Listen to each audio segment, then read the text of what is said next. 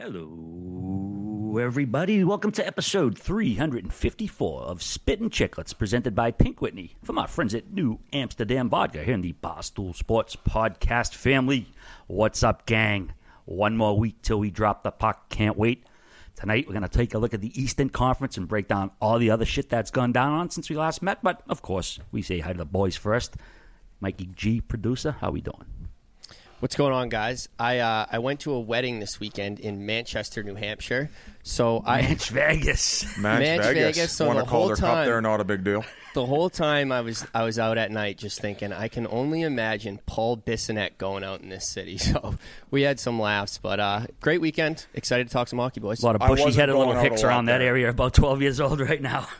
There was a place kitty corner to the rink, and it was like the hot spot in town. And then, like, my first month there, somebody got stabbed. I want to say they were killed, and they ended up dying. So, dude, that was pretty much. Yeah, I know.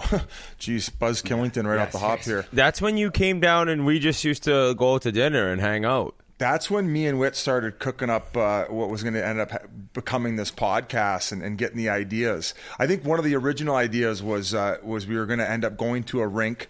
Going in the locker room, we'd open up our gear bag and there'd be a six-pack and we'd sit there and it'd be a YouTube show and we'd just tell stories. That was kind of the original concept. But what was the sushi place called? Dozu? We went to Dozo a bunch. I think we went to like Uni. I don't even remember the name of the other one. But you just shoot on down once a week and we just, hang out, chill on the couch, grab a little dinner, come back and end up figuring out what Chiclets would end up being. I don't know how that happened. And then I want to call their. You're like, bro, this is bullshit. I should be on the power play. I'm like, yeah, man, you'll get there. Oh yeah, right. Wait, are you in a Victorian bedroom right now? What's going on behind you? It looks like I'm in. He's in your mom's bedroom. It looks like I'm in a woman named Gertrude's. It's a. What'd he say? Yeah, he's in your mom's bedroom. I said he's in your mom's bedroom. I gave him a little Sopranos. Oh, Jesus. Yeah, this hotel. I didn't mean he was whacking her already. In Plymouth, I had to switch rooms because the first room, I think everyone at home knows, it was 78 degrees. I called down immediately. It wouldn't go down. I said, I need another room. Like, don't even try telling me there's another room. I would have driven back to Milton. But I'll tell you right now this room's 65. That's what I keep my hotel rooms at, 65. I sleep like a baby. But it does look like a woman named Gertrude lives here. The shades is just, if you see this on YouTube, I mean, you're looking at absolute travesty of the bedroom decor in here. You don't fuck around with 78 degrees? Oh no, I wouldn't sleep. I would fall asleep and wake up every 10 minutes. That does not work for me. 65 is cold. I think 70 is nice. 70 is a nice 70, you might as well. That's a sauna. Yeah. If it was so cold, I wouldn't even want to get up to take a piss in the middle of the night. Okay, 65 is freezing. Yeah, because you'll be so passed out because it's 65, and apparently you sleep better the colder it is. Yeah, I'm sure once you get down to like 30s and 40s, if you're stuck outside for some reason, you're screwed. But I think in the 60 range, you'd rather sleep in 63 than 73. That's a fact, body wise. I don't usually go above 66 when I'm sleeping. Maybe do a little 69 if I'm feeling frisky. Biz. Oh, come on. 65 is like bedwetting temp for me. Like, I won't, I'll wake up and I'll be like, I'll just wait till the morning. And the next thing you know, it's 5 a.m. and I got a fucking puddle on my mattress. Boys, I wouldn't say an adventurous week, but something adventurous happened to me. I don't know if you guys saw the clip. Did in an arena in Tampa Bay tell any of you guys to go fuck yourself or fuck off, rather, in unison. The Dirty Honey video clip. And rightfully so, because you said you don't show up. You don't show up for the pre. What do you call the pre? The opening band. What's very funny about all this is when you said that, I kind of was like, wow, like kind of just a total disrespect to the bands that end up making it a lot of the times. And it wasn't like you. Usually you show, you have respect for the movies, you have respect for music, and it was just like, I don't show up for the openers. Fuck them. I don't say that, first off. But second, you know what, though? This is probably a very good omen for Dirty Honey, because I got to go back in time a little bit. Many moons ago, I was going to see Aerosmith, and you know who was opening up for them? And I was like, I don't know who that is. I'll just drink in the parking lot. The Black Crowes. So I ended up becoming a huge fan of them, seeing them in the front row. I seen... But you didn't go in? Didn't go in for the Black Crowes. No, I was going to see Aerosmith. It was 1990. And then another Aerosmith tour Guess who was hoping for this time? Guns N' Roses. I was like, who the fuck's Guns N' Roses? So, And you didn't go in? Didn't go in, dude. They were up and coming. I wasn't like, ahead of the scene at anything. So those are two bands I could have saw open. I didn't. So Dirty Honey, you join the list, which means you guys are going to be fucking superstars any day now. So I think it's a good they're gonna boycott you. You won't be able to get into the arena when they're playing.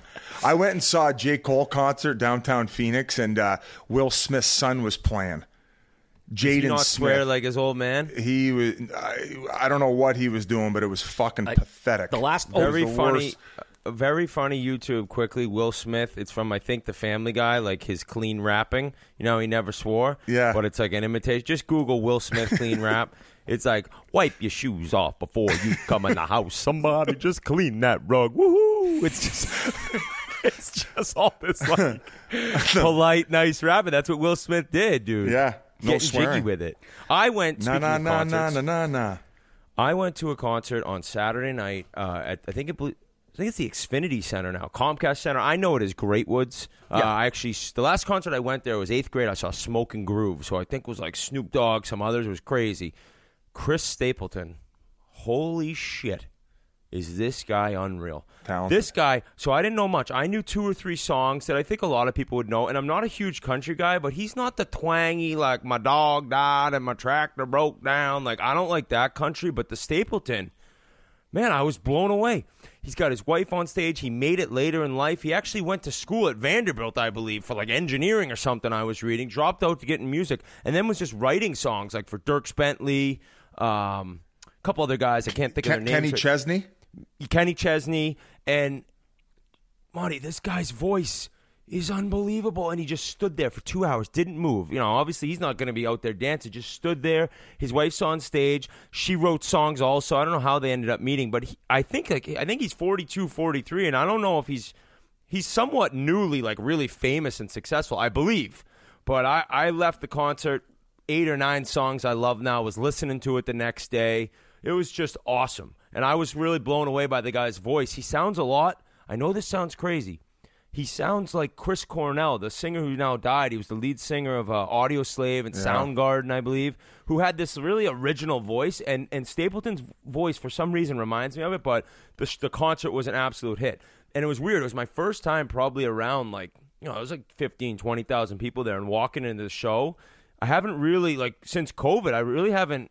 I mean, I've been to a Bruins game, but I was sitting in a box. This one, it was just in the midst of everyone, and I was like, this is weird. I didn't care, but it was definitely a weird feeling having not done that for so long. I don't know if you felt the same when you were at Dirty Honey, RA, or actually showing them up. We should probably roll the clip so people have a better understanding of exactly what happened. So last podcast, were you unfamiliar with who opened RA, or the fact that the lead singer ended up coming up to you and saying hello? He doesn't respect openers. No, a few people was like, oh, Ari, you got to check out this band Dirty Honey, and I was like, yeah, if I get there, but I was with 2 other people who probably didn't want to go in to see it. We were sitting on the parking lot, doing the drinking thing. It was no disrespect.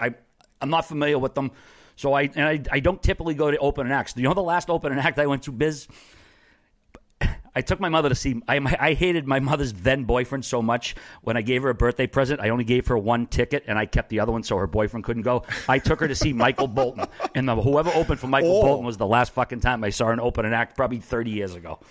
Michael Bolton gets it going. It was Oleta Adams. She sang that song, Get Here, that they played during the first Gulf War on Endlessly. I don't know if you guys remember it.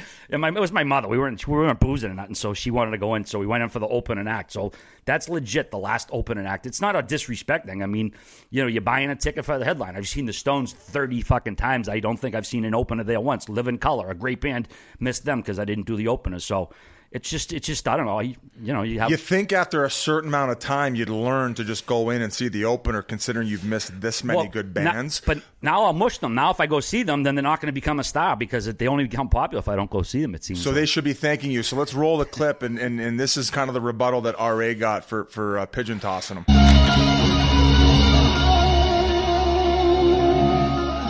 On the count of 3, everybody say, fuck you, RA. 1, 2, 3. A fuck RA chant can get the crowd going, dude. That place is buzzing. Not the first one that happened. There's a couple carpools to work right now chanting it, listening to the show. Yeah, definitely. But hey, Dirty Honey, listen, next time you're in the area, I promise I'll come see you. hand to heart, when you guys are here, I don't want to say New England. I'll say in the Boston area. Next time, hit me up, boys. I'll be there, front and center. Promise. Since we're already on the band talk, I got to go back to last pod. I wasn't saying that Lauryn Hill and the Fugees I knew you'd fucking try to walk this back, you bitch. Listen, you tried saying they were as big and don't even. You were like, whoa, No. the Fugees, bro. Pump the brakes. What I was saying is I think that them getting back together is bigger news than the Rolling Stones going on another world tour. They do it every 2 years. And to the point where Mick Jagger's going to pubs in Charlotte and he doesn't even get noticed. All right, I'll let you take it over. That picture was really cool. That picture was released. He had his hat down low, but apparently the people to the right were like, they've seen him 50 times. RA He was style, wearing a and they still didn't balaclava. recognize him. But RA, I'll tell you right now, and you can disagree or agree with me. I think Paul Biznasty Bissonnette, I think he got a little bit of social media blowback, and he's just fucking changing his opinion based on what people were telling him, because he was pretty confident the Fugees were a bigger deal than the Rolling Stones. I think it's bigger news that the Fugees are getting back together after the time they've been apart than the Rolling Stones doing another world tour. How many times have the Rolling Stones basically said this is Dude, the they're last 78 shebang? years old. I don't know about that. I mean, I don't know. They said So you're more in awe of the fact that, like, wow, these guys are this old still doing it, and yet considering how much they've partied, they're still alive doing it? Yeah, I was going to say I'm in awe they're walking around breathing. And like, actually, I going back to the dive bar. Like, I read up the article. The Charlotte News and Observer, I think it's called. Their newspaper did a write up about it. How Jagger showed up at this dive bar, but they said like that's the type of bar where a guy like even Mick fucking Jagger can walk in and. It's like the locals just don't bother him. Now, I could also see, you see an old, like, skinny, I mean, he's like 5'6", he weighs 140 pounds, all muscle, like all sinewy, just with a hat on, drinking a beer. No one's expecting Jagger isn't all muscle. No, he's bones and coke. He's bones and coke. He's fucking chiseled, dude. He's in the best fucking shape of probably any 78-year-old guy on the planet. Dude, he runs around for 2.5. Dude, my father's a year younger than him and can't get out of fucking bed without assistance. Jagger's doing 2.5 hours for 25, 40,000. Yeah, because he's on PEDs. Yeah, I mean, he's 78. But so yeah, the dive thing. I guess he stayed for like one quick beer. But yeah, I wouldn't have left him alone. I would have had to keep myself. You'd have been dry humping his leg. I mean, I was pissed He'd be when in the back of your van right now in Southie. You'd be like giving him a cup of water and some Cheerios every day to get some more lyrics out of him. I was pissed when I found out they were rehearsing for this tour in Boston for a month, but that's how low key they keep it. Like fucking none of my little gossip hounds, because I would legit stalk the hotel trying to get their pictures. rider list is like applesauce, bag of blow, 6-pack of beer. I bet you Lauryn Hill gets noticed at that bar though. That's all I'm saying. Okay. Even Wyclef Jean would have got noticed. I'll be gone till November. Lauryn Hill's tax guy would have got noticed at that pub. Biz at actually I got to go back. One of those Aerosmith shows. Me and my brother, and my cousin. I was probably like 17 or 18. They were singing "Dream On." You know, it's one of their big ballads, and like all of a sudden, I felt never heard of it. Tap my shoulder, dude. My brother, and my cousin were there. They'll vouch. Girl just fucking lunged at me, slapped the mug right on me. It was like never happened to me before in my life. Not sure it's happened since. Like it was like an 8th grade dance. I didn't know. She's a total stranger. She just grabbed me and fucking threw the mug on me. Making out with you? Making out with me, and my brother and my cousin like cheering, pat me on the back and shit. They still, I mean, it's like legendary story among the family. They still talk about it. But first time I ever got Pearl Harbor like that. The craziest thing is there's probably like a bar in Moose Jaw that would recognize R.A. before Mick Jagger, and that's not true. even a fucking lie. That's true. Moose Jaw, Saskatchewan. Well, speaking of Canada, Mr. Whitney, we have some incredible news for our great neighbors to the north. About time, guys. We've been trying for you. Go ahead, R.A. I'm sorry. That's okay, buddy. Starting Thursday, Chiclets is going to have a merch warehouse in your beautiful nation along with a new Canadian website. So that means no more duties, no more exorbitant shipping fees, which we had nothing to do with. The places set their own rates, and no more long waits to get your stuff. When it opens for business, the site is storeca.barstoolsports.com. Also going to have exclusive merch only available in Canada. We are so psyched this finally happened. We got these bad boys made up. Show them, whoever has them on. So those are very sick. And we understood you're very valid. I wouldn't even call them complaints because they were very valid. It was expensive and maybe too much cost prohibitive to order a T-shirt or 2 or 3. So we're psyched. We have this finally going, and everybody take advantage of it because we don't want to fucking make you have to pay through the nose to get our swag, especially Biz.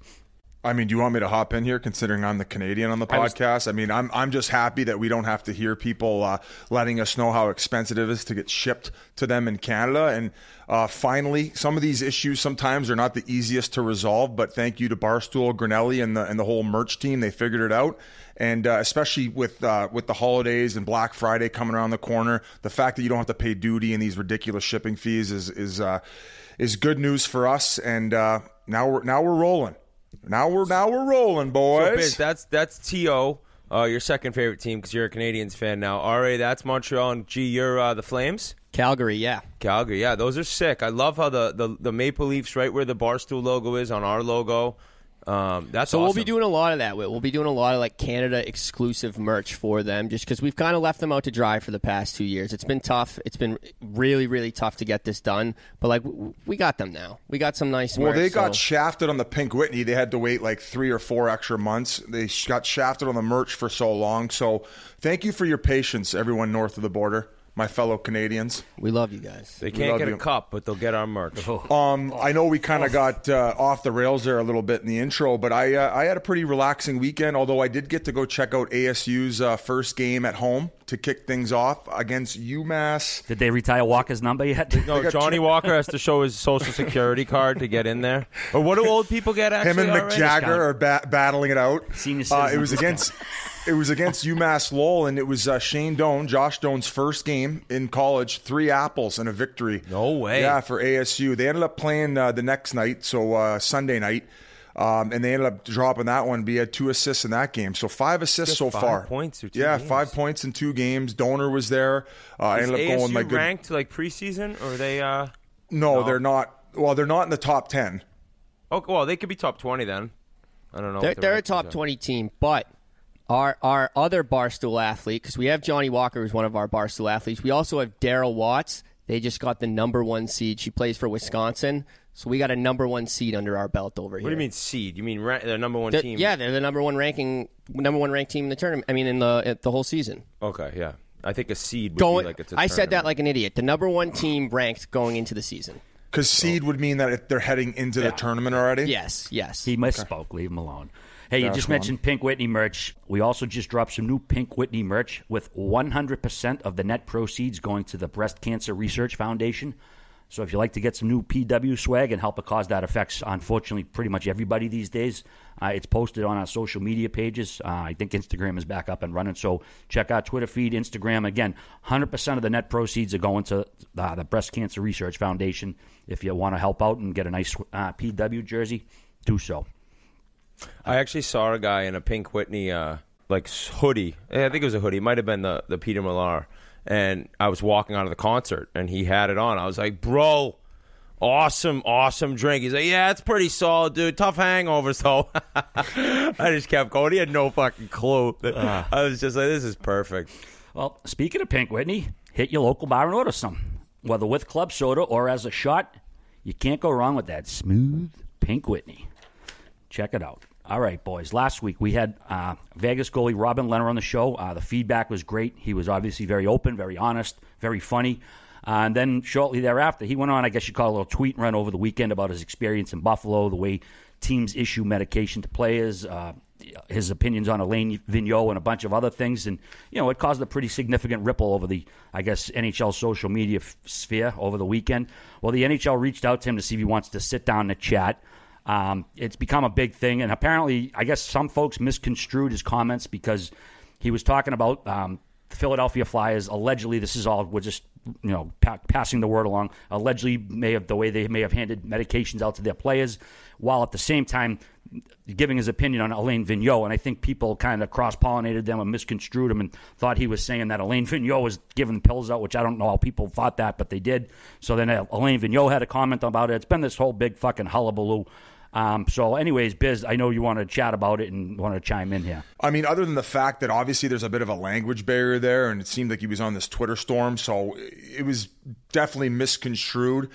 He seemed very hot at the time when he was sending out these tweets, basically like saying, hey, I got more information. And as you said, it kind of just snowballed into a bit of a fiasco, and Vigneault ended up, I think he made light of it, saying, I would consider myself more experienced than a dinosaur, and then said, we treat our players professionally here. didn't really shy away from the fact that, yes, have I been hard on players in the past? And, do we hold our players to a high standard? But, never would he be in charge of handing out medication to players. Like, that is just like a ridiculous thing to kind of misunderstand through Twitter. So, Whit, I don't even know how to keep going on this. I'll throw it over to you. Yeah, I think Leonard's a very opinionated guy, and he told us, it's like he's 90% of what he would want to say. He covers up 90% of what he would want to say, and he still kind of slings it around.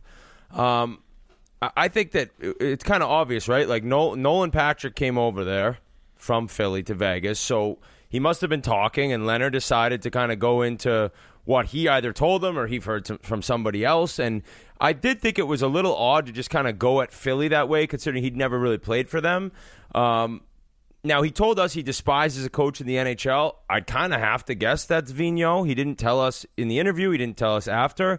But the way he went after him publicly, I kind of, after mentioning to us that there was a guy he really hates, I don't know if that's the case. But I would imagine that Vegas and Pete DeBoer and the kind of staff's like, this is kind of the last thing we really want or need right now. But Robin Leonard's his own person. He's going to do what he wants. He's the starting goalie there, and I don't think in his mind it'll affect his play at all. But he's certainly outspoken to the point where he's got some major issues with the NHL.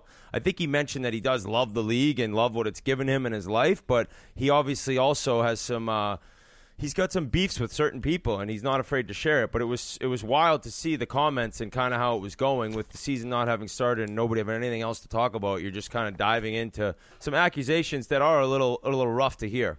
Yeah, especially after having him on the podcast. It's evident that he does want change. Yes. Sometimes in order to create that, you got to kick up a little dust. I don't know if this is exactly the way he wanted it to go, in a sense of his words being misconstrued as far as people thinking that he's accusing Alain Vigneault of giving his players pills. So I don't know. It got a little bit messy there. I hope it can get riled in, and there's some good solid communication between him and the league. And moving forward, maybe they could take some of what he says and implement it into some sort of change. So whatever that may be. I don't know. We weren't involved in these types of discussions. We had him on the podcast. He said what he said. You can go back to last episode and listen to what he said. None of that was brought up, but he definitely had his opinion on the Jack Eichel situation, which we have, and I think all kind of share his opinion on how big of a fucking joke that is. So we can leave it at that. Yeah, I'm just curious to see if there'll be any sort of ripple effect with other players. Maybe it'll empower other guys who might not be likely to speak up in whatever issues they might have. Probably not, because it is the NHL. We talk about the uniformity and conformity about it all the time, but we'll keep tabs on it. And just to go back, what you just said, Whit, about allegations with the Flyers. This Drew Wheeler, I don't know what outfit he works for. He's since protected his tweets, but he said sources: the Flyers training staff gave Nolan Patrick non-prescribed Ambien and benzos to help with his traumatic head injury while not disclosing the medication given to him at the time. Just, you had mentioned that kind of added not fuel to the fire. It was just kind of confirming, I guess, what people were suspecting about the team. That didn't come from Robin Lehner. This guy reported on his own. So, again, we just pass things along here sometimes that other people say we can't speak to the veracity of any of it, but it's noteworthy and newsworthy, so we like to share it. Let's talk about some fun stuff, boys. Yeah. Vancouver signed a pair of RFAs. Defenseman Quinn, please stop calling me fucking Grinelli Hughes, and forward Elias Pettersson. Quinn Hughes' deal is for 6 years, worth $47.1 million, comes out to $7.85 million a year. He does not have trade protection. He will be a 27-year-old unrestricted free agent when the deal expires. Pettersson has a 3-year bridge deal for $22 million, comes out to $7.35 million a year. Also no trade protection. He'll be a 25-year-old restricted free agent when his deal ends. Reactions, boys? Love it. Love both contracts. Ideally, you could get them both a little bit longer, but in the end, this is what they got done. Those guys are probably furious they got to leave Ann Arbor. They've been living it up at Michigan parties, hitting up football games, going back to college. Pettersson's like, fuck, I would have gone to college, but the cap hit-wise is a great number for both of them, I think. You've seen some numbers some of these D-men have got. Now, there's people who dog Quinn Hughes a little bit, like any player in the league, right? I think he's awesome. I love the way that he's kind of changed that entire defense in terms of him being able to play so many minutes. He skates so well. I actually think that 6 years for him is great. The good thing also is that at 27, he's going to sign another monster contract. So he can end up making $120 million. Who knows how that's going to go? But in the end, to get both those guys there and at least get them into camp and get them going so they're not going to miss too much time, I think it's so important for that team to take that next step and just to have these guys finally locked in. And now Brady Tkachuk is all by himself. Well, he yeah. I don't know what that situation is, but going back to Quinn Hughes, 6 years at that number, I mean, that is a great deal for Vancouver. Although you did say that they do lose him for those extra 2 years. I mean, obviously them being able to lock him up for 8 as a max. But he just drives that offense. And people, when you say people knock him, you're probably talking about on the defensive side of the puck. But when you're a one-man breakout and you can drive offense from the back end as he does, I mean, that's where the game is headed. And these young guys have they got the reins and you know, they have all the power and negotiations. And mind you, that kind of went up when they ended up teaming up and grabbing the same agent. Yeah. So it was kind of bad news for Jim Benning and whoever his capologist is, whether it's himself or somebody else. But I know that after this year, they might be in a little bit of trouble as far as what the cap is. But hey, let's see how they do this year. And I tweeted it out, man. This team is looking very good. They got a great 1-2 punch in the back end. I know people knocked the Tyler Myers contract, but now he's kind of the number 3 there. And I think he fits in perfectly in a sense of what his workload will be. And as far as their guys up front, they have a really, really good top 6 who can work in well together. And I mean, they're, as far as their best offensive player, they just got him in for 3 years. Now, how many more? Is he still going to be RFA? Yes, he will be RFA for, I believe, 2 more years after that. RA, yeah. Can you help me out on that? Pedersen, I don't know how many. He'll definitely be a RFA after this contract. I'm not sure if it's 2 or 3 more. I'll be that shit always jumbles my brain. I have a math fucking issue. I don't know how many years afterwards. Excuse me. It'll be 1 more year because he. So has Pedersen finished his entry level contract, or was that after his second year that he just signed that? He just finished his ELC. Okay, so then you got another 3 years. I think you're locked in for 7 as a player, is what I believe when it comes to the new CBA. So that's going to be an interesting one when he's got that 1 year of RFA left and see where he goes. That's pretty much all I got on that. Vancouver is they're looking good in that Pacific Division, which we'll get to next week when we do the breakdowns. You did mention Brady Tkachuk. He's not the last restricted free agent, but certainly the most significant one that's left. Our boy Strick just dropped this on Twitter a little while ago. He said the Senators want a 7 to 8 year deal while Brady wants a bridge deal. So I don't know. I don't blame him. I mean, it's a classic NHL thing here. Sorry, quickly. It's like, and now Shabbat signed. What did Shabbat sign? 7 or 8 years. He signed a long one with the Senators, I believe. You can quickly check that, G. But in terms of Brady Tkachuk, he probably is like, I don't know where this team's going. I don't necessarily want to commit, even though the money's amazing. I don't necessarily want to commit to 8 years here. I mean, like, I know Ottawa has an amazing prospect pool. I think one of the number 1 teams in the league in terms of prospects. But if you're not necessarily in love with where you're living or playing and the team hasn't had success, it's tough to just hop right in for 8 years. So I can kind of understand him wanting a bridge deal and the team obviously wanting him to lock him up. So I don't think he'll miss that much time. But in the end, they can't figure it out quite yet. Well, we just talked about it last podcast. Now, mind you, Ottawa looking a lot better as far as prospect pool than Buffalo, but Rasmus Dahlin just did it. And he's probably wondering the same thing. He's like, if I'm not going to see an improvement here, and I mean, probably the best example is seeing Eichel get locked in for 8 years at 10 a year, and he's seeing the situation that he's going through. He's like, yeah, I'm going to be very comfortable with a bridge. Let's see how things plan out, because regardless of this prospect pool, all they are is prospects. They don't have any games played. We don't know what way this organization is going to head. So definitely some conflicting asks there. And I think I don't blame Brady. And given that lineup and what they have right now, I think he kind of holds all the cards, and he will end up getting that bridge deal. Yeah, it's certainly not a money issue, as Ottawa has, $22.5 million in cap space right now. I think they're the lowest salary cap in the league right now. They got to sign Jimmy Stutzel. Jimmy Stutzel, yep. He's only in his second year, right? Yeah, I know, but at some point. I'm just thinking in terms of, there's definitely a bright future there with the prospects, but I don't really blame a guy for not wanting to dive in all in for the next 8 years there. You know, he's got like Keith on one ear and Matthew on the other, like hold out, be Let's a try to get Kachuk. together at some point. One of us. Oh, shit. Hey, we got an apology here. We had a huge oversight on something that happened while we were on break. Hand up, I must have missed it and didn't get called on it. King Henrik officially retired while we were on break, and somehow it was an oversight. So we want to wish him the best. A truly, truly humble superstar. We were very fortunate to interview him a couple years ago, and he really is just a regular guy, super nice guy. And the Rangers are going to retire his number on January 28th of 2022. So, King Henrik, you're the best. Thanks for everything you've done. It's be the first game ever where it's all women at the game. You're like, holy shit, there's 20. They're going to be squeegeeing the ice. Everyone's going to be all horned up out there. But and the send-off he deserves, guys. I mean, it was a really tough ending to the heart condition he ended up having before he ended up playing for the Washington Capitals. Had to sit out the entire season. I'm sure everybody was concerned about what was going on with his health. He kept giving updates. He did an awesome interview with Kevin Weeks.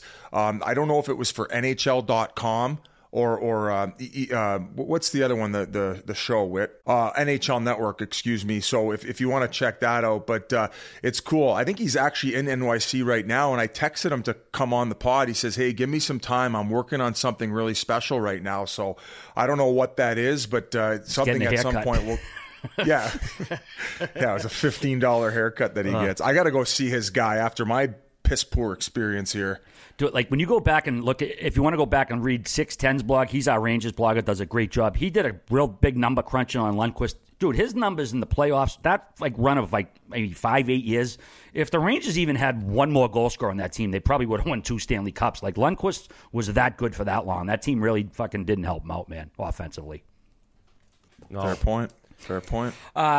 Moving he got right. that gold medal. At least he got the gold medal. I mean, that was pretty he's special. got a lot of other things, too. So congrats, King Heinrich, once again. Enjoy retirement. Let's see. Last Wednesday night, we got our TNT debut for exhibitions. I thought the game presentation was pretty good. There were little minor hiccups, the audio and video and whatnot, but it was essentially a dress rehearsal. What did you think? What did you think? I got a major issue with that angle, that camera angle. You know the one I'm talking about, the down low one? Okay, yeah. They can't be showing games on that, right? Biz, you got to go in there. You got to tell them, guys. I didn't notice it that much. I just noticed how right, here we go. No, all I noticed was the graphics. I noticed Rick talking about how he was running bar mitzvahs during his playing career, talking about when guys would cross-check him in the back and then he'd come up with the heel of his fucking skate and blade their cock off. He's loyal. I just couldn't believe the camera angle. It was down low and making me a little dizzy. Now, maybe it's something where you just got to get used to it, but just give me the old school, regular camera angle of an NHL game. Sometimes I think things can be overthought, but other than that, I mean, it looks cool. It's new. It's different. You're saying I'm full of shit that I didn't notice it. The only thing that I noticed on social media was people saying that they didn't think the Talk's mic was turned on when it first kicked off. And that was and then of course during the feed it kind of broke up a little bit, so they were working that out. But no, I didn't notice the camera angles, Whit. I like the scoreboard with the scoreboard. It was nice and small up in the corner. You just had all of the game basically in one little tiny box, which it's not a huge deal, but it helps the viewer experience. What about you, G? I mean, I think for a company that's never broadcasted hockey before, I thought like the future. It got me so excited to watch hockey. Just the way I loved everything about it. I just thought the whole setup in between periods as well was great, and I can't wait to see Busy Boy up there. Whit, so when you're talking about that angle, you're talking about the whole game feed, like where it was. It wasn't the placed? whole time. It wasn't the whole time, though. Boys, I can't wait for Biz's debut. I got my OCB rolling papers all set to go that night because OCB is the largest rolling paper brand in the world and has been one with nature, crafted naturally since 1918. So you know they've perfected the process for a consistently great session time after time. And now's your chance to join the OCB family forever. You got to hear this deal. OCB rolling papers are giving a lifetime supply of rolling papers, cones, and some fresh new swag to their loyal fans. I wonder how they figure out lifetime supply for certain people, but can figure that out later. But anyways, make sure to check them out at OCB_USA today for a chance to win. All you have to do is follow them at OCBUSA on Instagram, like the OCB High Hall post, and tag 2 friends in the comments to win. There's also a shortcut on ocbusa.com/chiclets with a link to enter on Instagram right now. You must be 21 plus to buy the papers and follow the social accounts. Good luck. But seriously, if you partake, I mean, papers for life. I mean, they might not last you for life depending on how long your sessions are, but it's an unreal deal. Whatever you take in, whatever you like. OCB, I've been using them for months now. They're super papers, so enter. Try to win. One thing I got to go back to, so you're pretty critical of it already. You don't like the suits with the sneakers. Oh, yeah, I forgot I had this down further. Yeah, who did I see with them? Oh, yeah, the guys on the podcast the telecast that night. I've been saying it for years. I haven't necessarily said it on the show, and you guys make fun of the way I dress. I laugh at it all the time. I always say I look good when I have to.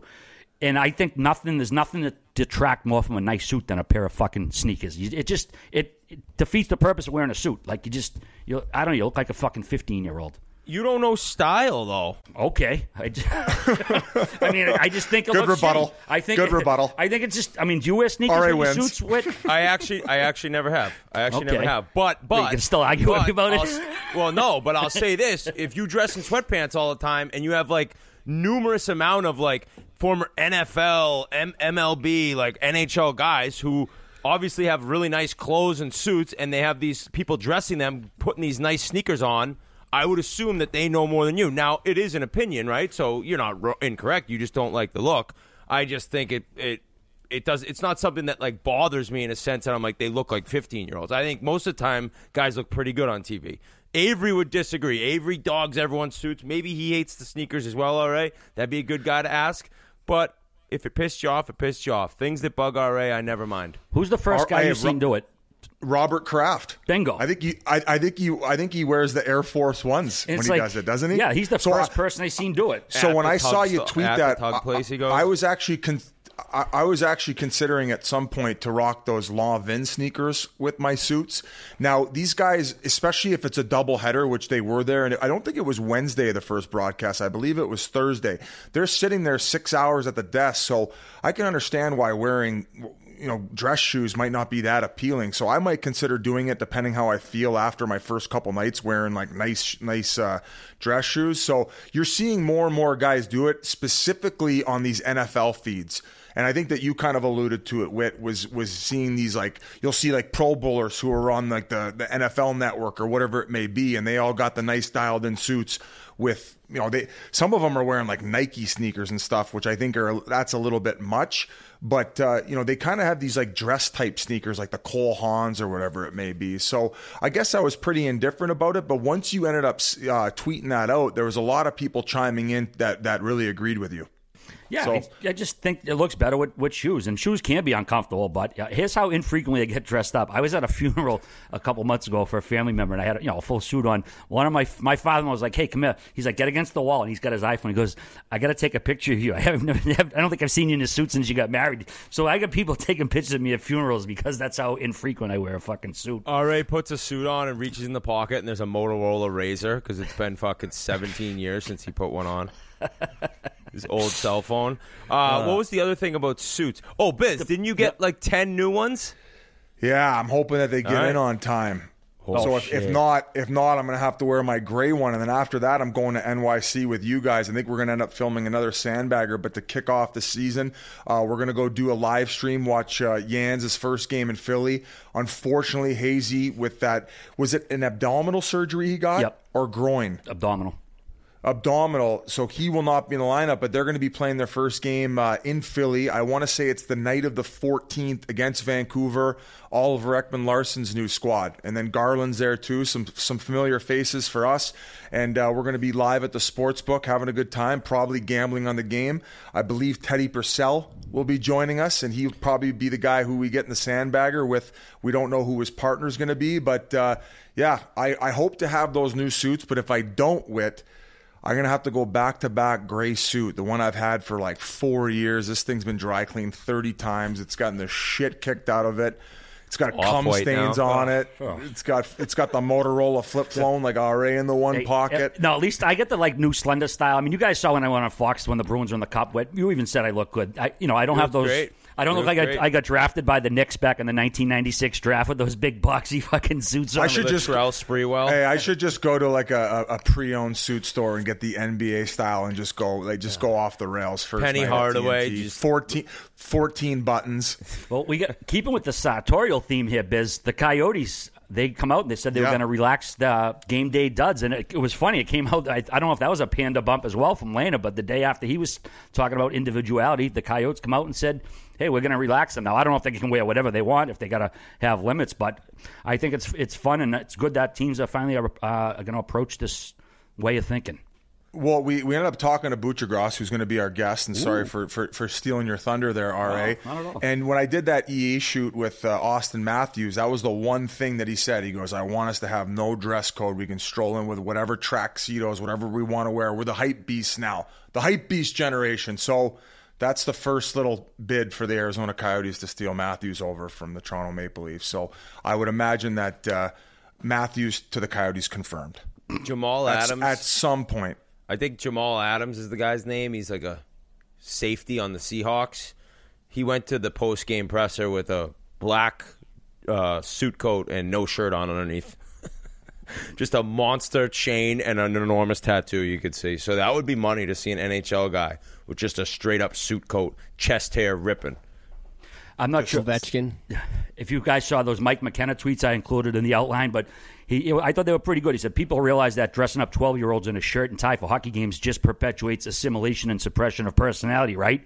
I mean, I think he was probably stirring the pot a little bit. And What? What'd he say? He said a suppression of personality by making kids at a young age doing it. Yeah, it might have been a bit hyperbolic, but I mean, I thought talking about McKenna. What are you talking about, bud? Well, in other words, like when you're telling young kids from that age, like we're talking about letting guys show their personality, but when you're making them wear suits and ties at fucking 12, that kind of takes away from their personality. That's what Mike's saying, I'm assuming. And he says, people love going nuclear with these responses. Oh, yeah, this because one guy said, so would you rather have them show up with pants that are down on their ankles, big, ugly, puffy jackets? That's what I wore. And I turned out all right. The Jenks. He said if the suit requirement went away, you would see some slick, clean looks from players, and it would be marketable. That's what he was really talking about, was the marketable aspect of things. But either way, man, I mean, fuck it. Let guys wear what they want. I mean, one of your best players in the league wants to. I'd come in like Roddy Piper with a kilt, just flash the team as I go by into the locker room. Was it Roddy Piper who wore you? Yeah, maybe the Bo Rat one kini. But what was funny about, McKenna played not covering the nipples 20 years as a pro. And it's like, it was funny reading all the people on Twitter who dude, when I was in high school, we played way better when I wear a fucking suit to the game. It's like, come on, dude. You're talking to a guy who played pro hockey for 20 years. Yeah, with your Aldo or your Aldo dress shoes on. Fucking Z Cavaricis. He got each pair at a different Aldo in the West Edmonton Mall, too. Oh, we haven't hit that one for a while. Yeah, that's a recycled one. Oh, that's a fucking going back to the well. Chiclets' greatest hit right there. Oh, fuck. Toronto Maple Leafs, speaking of that. What do you think Don Cherry's thinking about that one? Oh, he's probably disgusted. He probably wants a three-piece suit every guy walking off the bus. I would hit up Welker, who does the T-shirts for Barstool, and be like, here, I want 41 different T-shirts, actually 82 different T-shirts for every game. Just wear a different T-shirt to every game. That's what I would do. With what? With sayings on them? Or? Whatever. Just if we were going to go to another city, maybe something to do with that city, kind of some obscure references. I would have some fun with it, man. Like when we were in Detroit, I had 4 T-shirts made up for our Detroit trip just to have a little homage to, Tommy Hearns and the Supremes and whoever else came out of Detroit. So I hope more teams do it. Certainly wouldn't be opening bands T-shirts that you'd buy at the concerts. Yeah. Once they make it big, definitely. Then I'll be in the front. I bet you there's players who on the other side of it love wearing suits, and they'll never stop wearing suits, even if the team does allow them to wear. Yeah. There's a good example. Yeah, the whole look good, feel good, play good mantra. I don't think I've ever seen him not in a suit. I don't think guys have said they ever saw him in jeans. Wasn't that a thing? Didn't a couple Rangers we talked to say he's never worn jeans? Maybe I'm making that up. Maybe they said never worn sweatpants. I wore sweatpants every day to the rink. I'd bring back jams. Remember those shorts back in the fucking 90s? Oh, yeah. Jam shorts. Listen to jock jams while you're wearing them. Let's see. We just mentioned Toronto. Well, they extended head coach Sheldon Keefe with a 2-year deal. He's going to be signed through 2024. Didn't want him going into this year as a lame duck. Let's see. Tampa Bay extended general manager Julian Brisebois's contract. His deal was set to expire after this season. Well, the owner did the smart thing. They didn't announce how long it is, but you got to imagine it's a couple of years. Also, GMs entering their final year. This is per Pierre LeBrun. The Burger Van up in Montreal, Don Sweeney here in Boston, Bob Murray in Anaheim, Don Waddell in Carolina, Rob Blake in L.A. He said there could be others. Those are the ones he knows about. Burger Van, who knows if he's going to sign through this year or what. That team had some. Is that typically common where they don't disclose like how many years that GMs get? It's not like public knowledge that the players. Yeah, the GM coach stuff. Sometimes it's a little tougher to find out who signed for when. Interesting. Yeah. I would say out of all those general managers, Sweeney probably the most notable. Who's not for signed what he's yet? done? Yeah, who's not signed? Don Waddell. I suppose you can maybe make a case for him as well, but I don't know. I mean, because we're not going to count the Waddell offer sheet that to Montreal then, considering it was probably the owner who forced his hand. Yeah, I mean, obviously the owner had something to do with that. He was a little payback thing. I don't think it really mattered either way. But yeah, it's interesting though. I mean, Rob Blake, LA's been struggling the last few years. We're going to talk about them next week with the West. But people have high hopes for that team this year. So it is tough for these guys when you're a lame duck status going into that last year without a deal. You don't know if it's a do or die year for them. So either way, moving right along. Quickly, you mentioned Sheldon Keefe. I'm through 2.5 episodes of the All or Nothing on Amazon Prime on the Maple Leafs. Awesome. Awesome. I mean, I think it's actually better than the 24/7s used to be because it's the entire year and they are in depth. They go into a lot of things that I didn't necessarily think they would.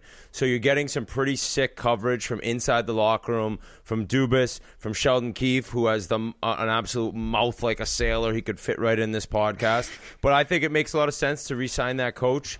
They got to get something going in the playoffs, but the regular season's been nice, especially last year. So I think that it makes sense. But in terms of watching some awesome hockey coverage, some inside info, check that series out on Amazon Prime. Yeah, jumping ahead a little. I'm glad you dove into it. The footage was unbelievable. Whit. I mean, 24/7 was, I think, the best we've seen, and then we've had some of these shows since. None of them have got anything close to 24/7. I mean, swearing matters so much when you don't have to bleep out swears, not just as like they're swearing, but you could tell while they're saying. You can hear the emphasis, and what's his face? Keith. High stakes, man. He swears like a sailor in that locker room. But like the things that stuck out to me, like Jumbo Joe at Eel is on Winnipeg, like fucking Joe was fuming, and then the ref was like, "Joe, calm down, Joe, calm." And Joe kept yelling at the ref. He's like, "All right, whatever you want." Like it was just real, like fly on the wall shit that we never get to see. And like the leadership meeting they had, is it typical? Oh, I don't know about if you've ever been one of those biz, but is 7 guys? Is that a lot for a leadership meeting? Is that a typical number or what? Because when I was in the American Hockey League, I used to get invited to those ones, but before that, no. Why the fuck are you laughing? Wait, were you ever involved in a leadership meeting, Whit? Maybe a couple. I had an A-on in Pittsburgh for like 3 weeks and then an A-on in Edmonton. So I was a leadership committee guy. 3 seconds. I'm going to say 7. I'm going to say 7 guys is a little bit, but 5 to 7 is pretty standard, I would say. I wasn't like laughing at you. We got invited to one meeting. Yeah, in the AHL. Like, it was just like kind of funny. I mean, we're not supposed to have them at that league? Like the organist is in the room with them. Like they're like, how the fuck did this guy Biz, collect the money in the cup for the chicken parm subs and get out of the locker room. Biz. Hey, so one question I had for you. Okay, so actually, sorry, RA, to cut you off. What were you going to ask about the leadership meetings? He asked if that was a lot of guys. If 7, because I know they had the captain and the 2 assistants, but I didn't think there'd be 4 other guys. It just seemed like a lot to me. I guess 7 guys for a leadership meeting for a locker room with 23 guys. Well, some teams, they have that many guys where their input matters. Yeah. Some other teams, maybe they don't have. I mean, Christ, I got notes here for the divisional breakdowns. Some of these teams, half the guys haven't even played 50 fucking games yet. It's actually wild how young the league's getting. But for a team like Toronto, I think that would probably be, the minimum amount of guys you'd want in that locker room, getting their opinion and seeing how things go. Whit, I had a question for you. So you guys were involved with HBO 24/7 the year where was it Bugsy Malone who ended up putting the room in the hallway? No, we were never in HBO 24/7. Oh, what was that? They did that, but that was when we were gone. That was Bugsy and I weren't on the team anymore. That was when they played the Outdoor Classic. I think that was actually the year Crosby got injured when the game got delayed, and it was at night against Washington at Heinz Field. I think that was that year when they followed them, and they had like redone it, or somebody did that same. My apologies. I was going to ask you if you think it becomes a distraction with the camera crew following you around and I don't know. I actually never got to experience that. Most of the time, though, you hear that guys become boys with the cameraman, and they're pretty good at just. Obviously, they're there, but they do their best in terms of like you don't really see them or you get used to them in a sense. But I think there's definitely times where coaches are still going to flip out and know like that's not going in there. You know what I mean? Yeah. Lots of open stuff. I love the pot biz with when Keefe was telling Foligno not to engage with Lowry on Winnipeg, and he could tell Foligno wanted to. He's like, "Don't do it." He's like, "Well, I don't mind." He's like, "I don't mind doing it." And he's like, "Just don't." He's like, "Oh, okay." Like he just got on the team, so he's like, he wants to make this impression with his teammates, and the coach is telling him to like lay off. It was pretty funny, and I think the fan favorite probably was Jack Campbell, man. Like, oh, yeah. Like, did you see when he got sonked by Keefe? He was giving fist bumps, and Subi put his out. And he went by. That's a funny clip. But then when I was heartbroken for the guy, and I fuck with the Leafs more than anyone, man. When they hit the clip of him like sobbing in the room after Game 7, like your heart broke for that poor guy. He was just because everybody speaks so glowingly of him. They say he's such a wonderful person, a wonderful human being, and been through a lot. To have that, man, it was actually heartbreaking to watch. But at the same time, it provided a lot of dramatics for what we were watching. My favorite part was seeing millennial players singing Motown, personally. I was like, holy shit, they know the words to this fucking song? Who was the one guy who stuck out to you, Whit, as far as like maybe a guy who had more personality than you originally thought? So far, 2.5 episodes in. I mean, I wouldn't say Joe Thornton, like I didn't know he had a personality. I obviously knew he did. But just his whole like aura around him cracked me up. Like when he hurts his rib, he's walking out of the locker room. He's like, I'm just gonna take this with me. Just like the way he talked. He's driving around his Porsche, listening to Brian Burke dog him on the radio, and he's fucking laughing. It's like Jumbo Joe just loves the game. Seriously, he is a fucking character, man. So if you haven't checked it out yet, it's on Amazon Prime, All or Nothing. It's a series they've been doing for a while, and if you're a hockey fan and you saw 24/7 on HBO years ago, it's like Whit said, it's comparable to that. Go check it out. You don't have to be a Leafs fan or not. Moving right along, Montreal extended forward Jake Evans with a 3-year deal worth $5.1 million, kicks in next season, 1.7 average annual value. Team Canada general manager Doug Armstrong named the first 3 members of the Olympic team. No shock here. Sid, Connor, and Alex Pietrangelo, his defensemen. The teams who are playing were asked to declare 3 players. That's why because I was like, what's this all about, 3 players? But the Olympic Committee asked teams participating to do this. So he said, all right, here's Sid, Connor, and Alex. Obviously taking care of his boy, who probably is the best Canadian defenseman, so it's an easy call. Yeah, it makes total sense on those guys. For U.S., I'd have to think Matthews, Kane, and Seth Jones, I guess, would be my 3. I don't know McAvoy. if that... What? McAvoy. I mean, McAvoy, look at the American back end, man. You got Adam Fox, McAvoy, and they're young too. You got Carlson, Werenski. You got Jones, you got Werenski. America's got a wagon. I mean, hopefully fucking Eichel can play. It looks like he won't be able to. But yeah, I mean, I think it's exciting. I wonder if all the other countries will name their 3. Maybe Canada was just first to do it, but those 3 names made total sense. You got to remember, Pietrangelo in the playoffs last year was something else. He was at a fucking another level in the spring last year. Yeah, when the stakes get high, he comes to play. Yeah, he does. Let's see. Speaking of St. Louis, did you see the Berube? I guess he collided with David Perron in practice, so the next time out, they put like a chalk line out in the ice with spray paint with all like cones around it. So he skates up and looks at it, gets a laugh at it. I sent the link to you guys. I don't know if you checked that out. Pretty funny. You get about one of those a year. Yeah, pretty funny stuff. Let's see. Whit, I'm sure you saw this one. Edmonton, they unveiled the Joey Moss sculpture in the locker room. Great gesture by the team, and he's got his hand up because he was always giving the high fives. It was a beautiful thing they did for Joey. So it came out awesome, too. That's it really did. It did. It was nice to see they did that. Also, I can't imagine how much the guys like miss having him around because it was just every day. It was so constant. You'd see Joey no matter what. Guys would fuck with him. He'd give it to you right back. We talked about it a lot when he passed away, even before that, when I kind of talked about my experiences in Edmonton. But it must still hit guys hard, especially the staff that worked for him so long that he's not around. But the statue came out awesome, and it's perfect that it's there.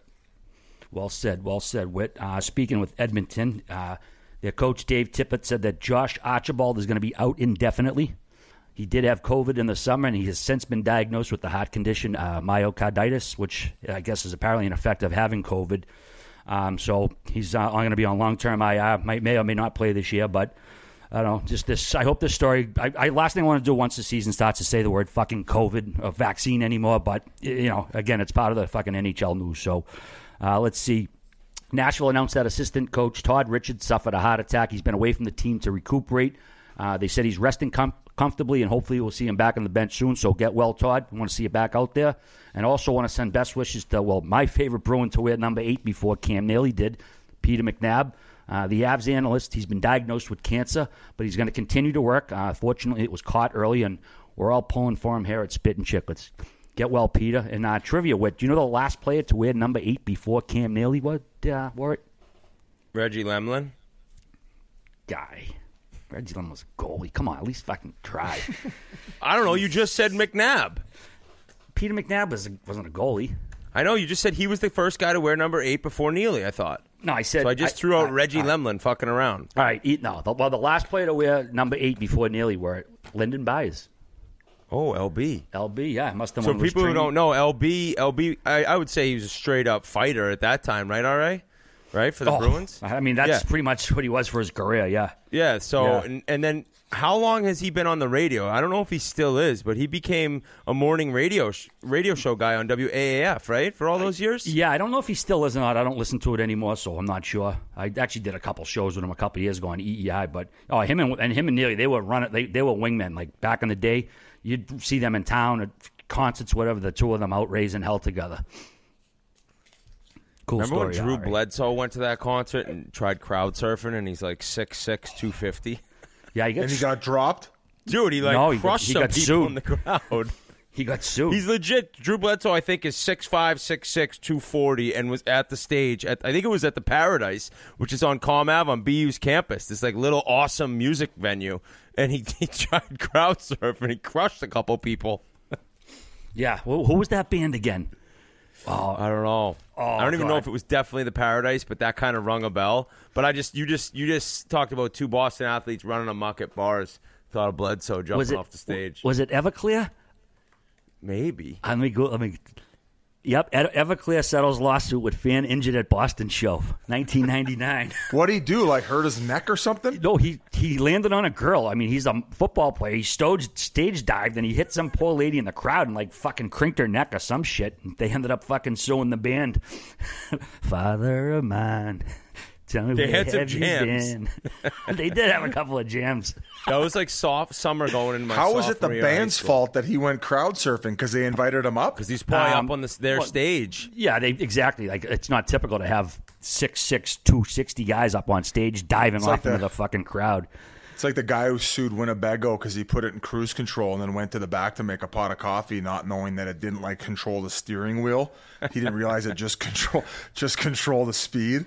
And then he won the lawsuit. I think he won $1.7 million or something. Actually, I got it right here. The fan who sued Everclear, 2 members of the New England Patriots, and a Boston nightclub after being injured at an Everclear concert on November 13th, 1997, has settled out of court for $1.25 million. Ooh, nice. That's a good concert night. Better than your Chris Stapleton night, Whit. Oh, here it is right here. According to the Globe, Patriots lineman Max Lane, who's a monster, and quarterback Drew Bledsoe will each pay $500,000, while Everclear and the Paradise Club will each pony up $1.25 to Tamika Messier, who originally filed the lawsuit back in December 1997. Holy fuck. So she sued the 2 players. Wow, the players had to pay more than the fucking band in the venue because, they did land on her. They did jump. Yeah. Well, comes off the catwalk. Just off the top roads like Sting. Yeah, elbows up. Yeah, so that's a good, because Biz, you said why the headline said Everclear, but when you read down further, it's actually they paid the least of it. It was the 2 guys who landed on them. Well, I know it wasn't for the pre-show because nobody shows up to those. Fuck, hooray. All right, let's go, boys. Stop busting my balls. I'm kidding. All right, most guys have tried different ways to last longer, but thinking about Stanley Cup odds and Calder Trophy odds don't always work. Well, the folks at Roman, an online men's health company, are changing the game with Roman Swipes. The secret to longer-lasting sex. Roman Swipes are a clinically proven way to last longer in bed. They're effective, easy to use, and fast-acting, and the best part, they don't require a prescription. Roman can ship swipes to you in discreet, unmarked packaging, and each Swipes packet is small enough to hide in your wallet for whenever you need it. They're super easy to use. You just take the swipes out of the packet, you swipe it on, you let it dry, and you're good to go. That's it. So go to GetRoman.com/Chiclets, and you can get your first month of swipes for just $5 when you choose a monthly plan. That's GetRoman.com/Chiclets. Check them out if you haven't yet. They work. Oh, so I heard. All right, boys. Season previews. Nice to do these in September and not in the middle of the winter when equilibrium's all off and shit. It's good to be back on our normal NHL schedule again. And we're going to do the Eastern Conference first because, well, we are based in the Eastern Conference and on the Atlantic, so we'll do the Atlantic first. One thing, too, Biz, we got to mention.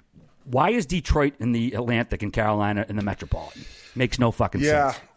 I don't know. We were texting about that, and it was grinding your gears. And I thought like the biggest explanation was probably the original 6 matchups.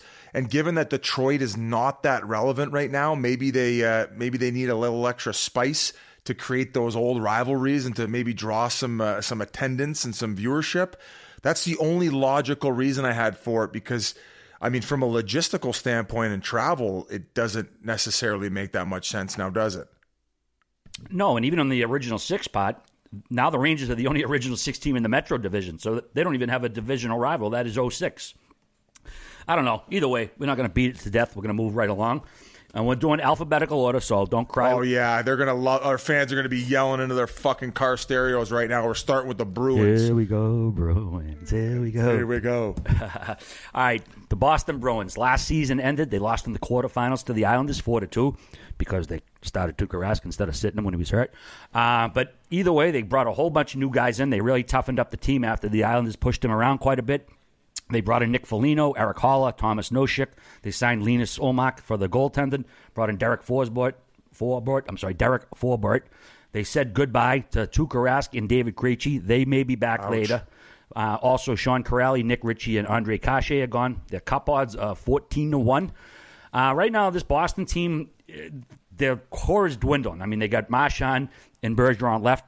They're still a contender. The clock is ticking, but you know, they got to win it one more time in the next, I'd say, 2-3 years here before this era ends.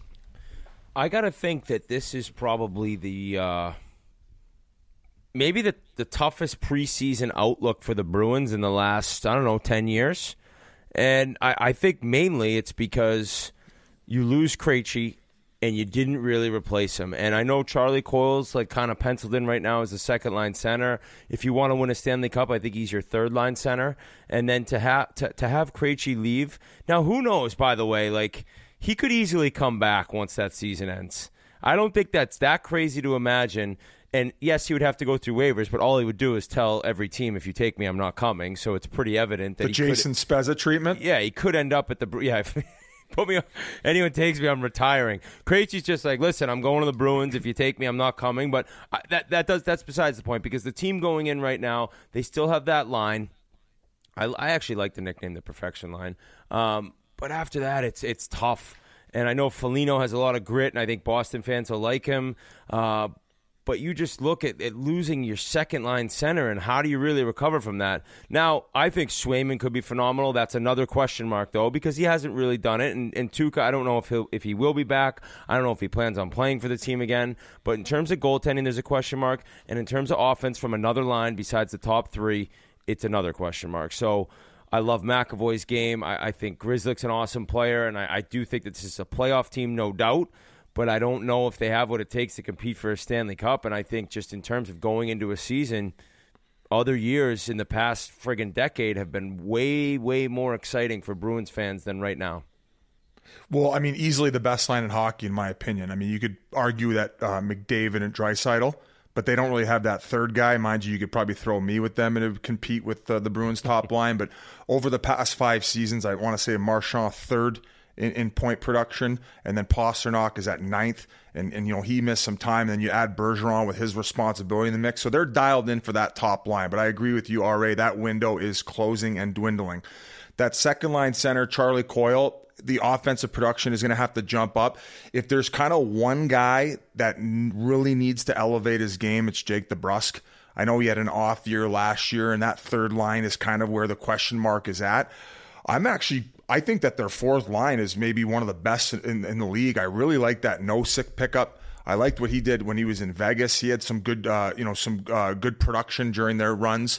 I liked what Curtis Lazar brought last year when he came over. That Trent Frederick adds that toughness. And just going to their back end, I mean, I don't know, is Grzelcyk and McAvoy going to play together this year? Because right now I saw that Forbert was penciled in with McAvoy. But, I mean, going to Grzelcyk and McAvoy, that was top 5 pairings in the league last year. So I would not want to break them up. Yeah, I'd be surprised. Right. I'd be shocked if they did that. Correct. And then picking up Forbert, who's a great penalty killer. I mentioned that I played with him before. I think he had a great year in Winnipeg last year. That was a great job of addressing the back end. I like that Mike Riley and what he brought. And then we know how much they missed Carlo come playoff time last year when he went down with injury.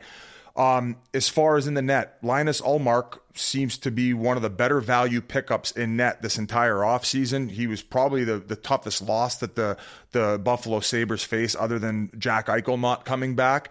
So I'm interested to see what he's able to bring. But, you know, as far as their team outlook, I mean, I just think 100% they're a playoff team, and I don't think they're that much worse, even though they lost Krejci, given the other areas that they addressed in free agency. I thought Sweeney did a great job. So this is still a top team in this division, in my opinion, going into the season. Guys, I actually think they said, the Bruins said that they're going to have Jack Studnicka, the 2017 second round pick, start as a second line center, and Coyle will be back on the third line again. Okay. Well, I think he's dialed in there, Mikey. There you go, buddy. Great job. Yeah, I guess I guess I should burn that website that I was looking at that had him listed as that second line center. Stay off Reddit, Biz, will you? Well, let's also think realistically that he's going to have a short window here of getting a look. Studnicka, if it's 2 games, he doesn't do anything. He ain't playing second line center the third game. Fair I think enough. He scored tonight, though, boys. Scored tonight. And then you got to think that Halsey's going to elevate Coyle's production if he is on that second line. And then going off to the right side, that Craig Smith, you guys seem to enjoy him and what he brought. And he fit right in when he came on over from Nashville. Yeah, he's one of those guys, very versatile. You can pencil him in anywhere in the top 9, and he'll get the job done for you. He can score, he can pass, he can shoot. Just a terrific, versatile player. So looking up and down that lineup, the Krejci second line center issue is like that. That's like their one thing where it really hurts them. But they have strength at all 4 lines and some versatility from guys. So I don't think that they look much worse than they did last year. Yeah, I mean, and I remain steadfast that I'm a Cassidy guy. I always have been. But, I think he went with his loyalty when he should have went with, the fact that Chuka was at about 80% and Swayman, those guys played so much different in front of him all year. You saw it. And it's funny. I talked to Jose Theodore and I says, does the team play different in front of a goalie? And he says, oh, my God, yeah, it's like night and day on some teams. And it really happens. And I think the Bruins were a good example of that. It's not that they like a guy different. It's just the goaltender style. But the Bruins rallied around Swayman all year. And I still can't believe they couldn't put him in there because I think he would have been a difference in that Islanders series. But last thing I'll say here before we leave the Boston Bruins talk is the most absurd power play going into the year with Bergeron, Marchand, Halsey, Pasta, and McAvoy. They can fucking snap it around. I don't know how much ice time that second unit will be seeing. So stay out of the box against the Boston Bruins. Okay, before we move along to the next team, Biz, do the Bruins make the playoffs? 100%. What? Yes. Granelli? Yep. I concur. Bruins make the playoffs. I just said the Bruins' clock is ticking. The next team, the Buffalo Sabres, their clock is broken. Oh, Jesus. Last season ended, probably not a moment too soon for them, although I will say the team finished way stronger under Don Granato. They played actually pretty good hockey those last couple weeks, but, it's Buffalo Sabres. It's a tough situation up there. They're going to say hello to a bunch of guys making $750,000, goalie Craig Anderson, goalie Aaron Dell, defenseman Will Butcher, and defenseman Robert Hegg. They're saying adios to defenseman Rasmus Ristolainen and forward Sam Reinhart. Their cup odds are 300-1, the longest odds on the board. I feel like we beat on Buffalo enough, guys. I genuinely feel bad for their awesome fans, so we don't need to take too much time and everybody beat up on has to anymore. say one positive thing about this lineup. I'll let you start, Whit. I really am excited to watch Casey Middlestat, who hopefully can make a big step up, and Rasmus Dahlin, who can hopefully take that next level. Other than that, it's the worst team in the league. We're not going to spend too much time. But when you're good again, Buffalo, someday we'll be chatting about you for 10, 15 minutes every episode, we promise you. Now enjoy the Bills and just hope Jack Eichel is allowed to get the surgery he wants.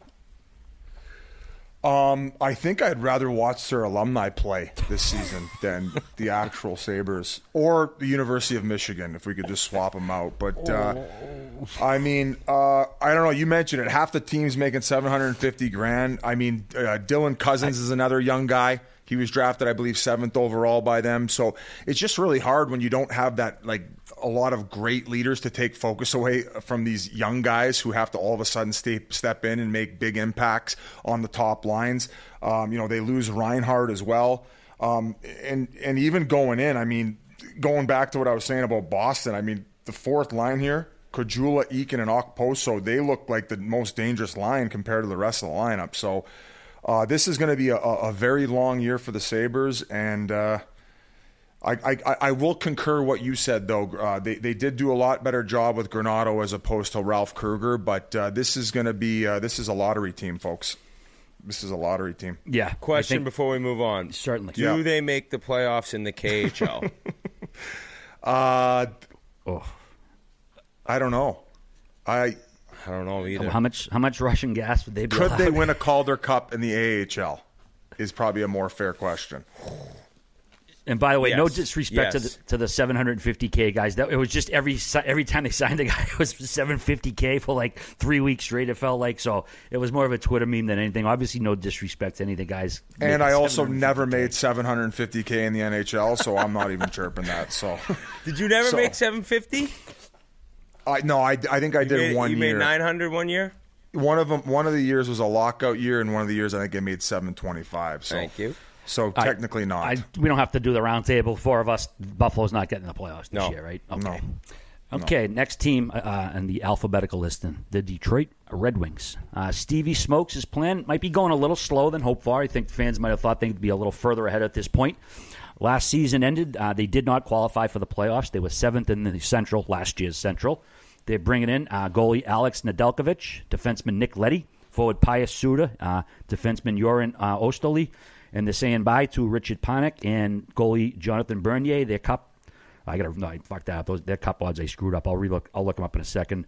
But they did lose a player forward. Jacob Rana just signed a 3-year, $15.75 million deal. He's going to be out at least 4 months with a shoulder. He got hurt the first fucking 10 minutes of camp after signing his deal, gets out there and gets hurt. That's awful, man. You feel awful for a guy like that. Yeah, they trade Mantha for him, and that's the main piece coming back.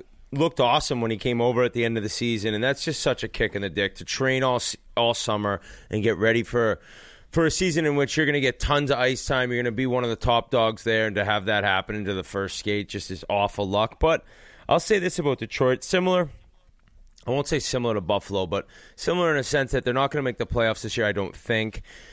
And they haven't really gotten to their window to try to compete for a Stanley Cup by any means. But if I was a Detroit Red Wings fan, and I think I said this last year, after all the success you had for 20 friggin' years or whatever it was, I actually wouldn't be too disappointed where you're at right now. And the main reason being they are building this team from the goal out with a ton of size.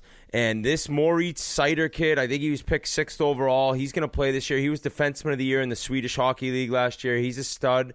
They got. I love Dylan Larkin. I just think that if you're a Detroit fan and you saw what Yzerman did in building those cup-winning teams in Tampa, I'd be very confident and happy that he's the guy redoing it in Detroit. And maybe it's not this year, and maybe it's not next year, but at some point this is going to be a good team. Lucas Raymond is a really high pick. I think he's the highest pick Detroit's had since Steve Yzerman. Maybe that's wrong, but he's one of the highest picks they've had in 30 fucking years, and he's a stud from Sweden who I don't know what the impact he'll make this year is. But Detroit won't make the playoffs, but they're on the right path. And I think if you're a Wings fan, after all the success you've had, all you can ask for is to have a plan in place, and that is going on there. Yeah, Stevie Sticky Icky Wee Yzerman seems to think the back end's going to be a lot bigger and more mobile and contribute it more offensively. This Philip, how do you say his last name? Ronick? It's Hronek. I just say Hronek, but I don't know. I think it is yeah. Hronek. He led their team in points last year. It seems as if though maybe he's going to be bumped back to that second unit of defensemen. Is that how you say it? Second unit? Second pairing, second unit. Second pairing. However, but he signed a pretty good deal, 3 years at $4.5 a year. But they got to see some stuff from the young guys. Philip Zadina, He was the guy that they drafted, I want to say 6th overall. They got a few guys 6th overall. And you mentioned Raymond as well. Not sure if he's going to start the season in the NHL. But yeah, they got to start seeing some more stuff from the young guys. And I'm sure they're going to get a lot of reps this year in a year where they're not looking too good. But they got the usuals as Larkin, Bertuzzi, and Fabry, and then a few other guys in the mix. But it just sucks because like they had a few other big guys on the back end. That Dan DeKaiser, he had back surgery 2019, and he just hasn't been the same since. So I don't know, guys. I know Leddy's going to help out a little bit and help out those younger guys, but this is definitely not a playoff team. Agreed. Agree as well. After you have a dynasty, you need to pay the piper, and the Red Wings, frankly, are still paying the piper after all those great years. I know the last cup was not to rub it in with 08. I know it's 13 years, but that they're still contend for a few years after that. And then you got to bottom out, but hopefully they'll get back soon. They're a marquee franchise. And Biz, after spending a weekend in Detroit downtown at the old Shillelagh, I can see why Stevie Y might ask guys about smoking grass all the time, because that place smelled like Cheech and Chong's living room for the whole fucking week we were out there. Yeah, you can definitely find it easy in Detroit. That's for sure. You can find anything there. That's what I heard. Can't confirm. And by the way, their cup odds were 150 to 1. I wrote them down wrong. I just wanted to get them out there. 150 to 1. So none of us think they're going to make the playoffs, right, G? You don't have them in there, do you? Correct. I do not. Okay. All right, moving right along. Florida Panthers. Pretty decent season last year. I know they only lasted one round in the playoffs. They lost to the eventual champion Tampa Bay 4-2. Very entertaining series. But there's no reason this team can't build on what they built last year going into this year. They said bye to our friend Keith Yandel and goalie Chris Driedger, who got picked in the expansion draft. They're bringing in Joe Thornton and Sam Reinhart. Their cup odds are 17 to 1. This is a team, we've said it before, they've been in the league, a quarter century now, and they can't really get that traction. They got, I thought, a lot last year in the playoffs. If they can have a great season this year, they can maybe finally get something going on the east side of Florida. What do you got for the Panthers? I got a team that you got to be really excited about that I think is going to compete to win this division. Now, a lot of that depends on goaltending. I don't really know how this is going to play out with Spencer Knight. And I understand that they got a goalie making $10 million, but at some point, is he your backup? I don't really know what's going to go on there. But I just look at Barkov and Huberdeau, and I think Reinhart was an unreal move getting him in there. I look at what Sam Bennett did when he came over from Calgary, and I think with Joel Quenneville and Ekblad coming back after getting injured in the middle of what was his best career season, I just think there's a lot of things there to be really excited about. Now, I don't know if in the end they can win a Stanley Cup, but I also think that this is a time where you're actually very excited. In terms of Bruins fans, this year being a season you're kind of maybe a little wishy-washy on. If you're a Panthers fan, the 11 of you got to be fucking fired up for this year, because they have never looked as good as they have going into a season than right now. I mean, you pretty much touched on it all. Going back to top 5 pairings in the league, Weegar and Ekblad definitely up there. Duclair, he's finally found a home. He gets that 3-year extension, and I couldn't agree more as far as those pickups. Bennett looked like a completely different player when coming over from Calgary. Point per game. Point per game. You know what you're getting from Barkov.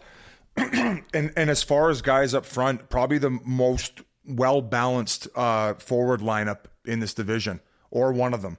You got Vetrano, who's a 20-goal scorer on the fourth line. Hornquist on the fourth line as well. Noel Acciari, who I loved him in Boston. I know they couldn't keep him because of salary cap issues. Is that the case? Is that why they got rid of him? Who, Noel Acciari? Noel Acciari, and he's going to be their fourth-line center, it looks like, at least going in. Him or Thornton might switch in and out, but like I said, as far as balance on that forward lineup, man, that is looking mighty good with plenty of offense coming. And that Forsling kid, too, Chicago seemed to give up on him a little bit early. I mean, I know they've said that probably about a handful of prospects recently, but he's going to fill in good. They got him at a good AAV, and he'll be playing with Montour, it looks like, on that second pairing. Another guy who came over from Anaheim who's having success. They feel like they got rid of every good young D prospect they had during this 5-year period. So just a very good lineup. But Whit, you kind of touched on it, that goaltending. Who's going to take that net? And can Bobrovsky get back to playing like he once was? But I guess if not, they do have Spencer Knight, but it's such a fucking waste where you look at if this team ends up finishing at the top 2 of the division, and if they want to make a run, they could have been able to use that cap space to go add that $10 million to go add that one. I mean, even with $10 million, maybe 2 extra pieces. So who knows? Maybe Zito's got a trick up his sleeve if Spencer Knight ends up taking over the net. But definitely a playoff team in my books. And as I said, a very, very lethal offensive team up front. Also, just quickly, Duclair, they re-signed. He was great there last year. And then the other, I won't say question mark, because last year Carter Verhaeghe was unreal. I think getting the chance to play with Barkov. But as long as he can kind of repeat that, I don't think he needs to be a point-per-game guy. But if, he's a 60-point guy, that makes a huge difference. And the stats last year showed that was kind of his pace. So we'll see what goes on. But, yes, playoff team from the Wit Dog.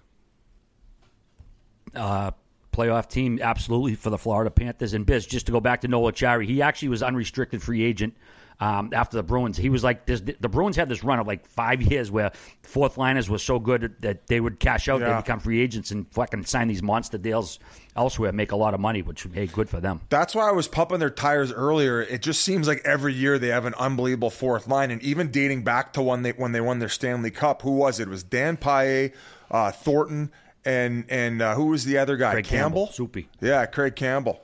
So yeah, they just they do a good job. But I mean, this is definitely one of the most lethal fourth lines. I know I've been pumping all the fourth lines up probably because that was where I played. But Vetrano, as I mentioned, a proven 20 goal scorer, probably averaging 20 goals over the last 3 years per year. Achari had a 20 goal season, and Hornqvist, I would say, arguably top 3 to 5 net front presence in all of the league. So he's going to help out on that power play as well. Lethal. He's got one of the funnier nicknames in the league.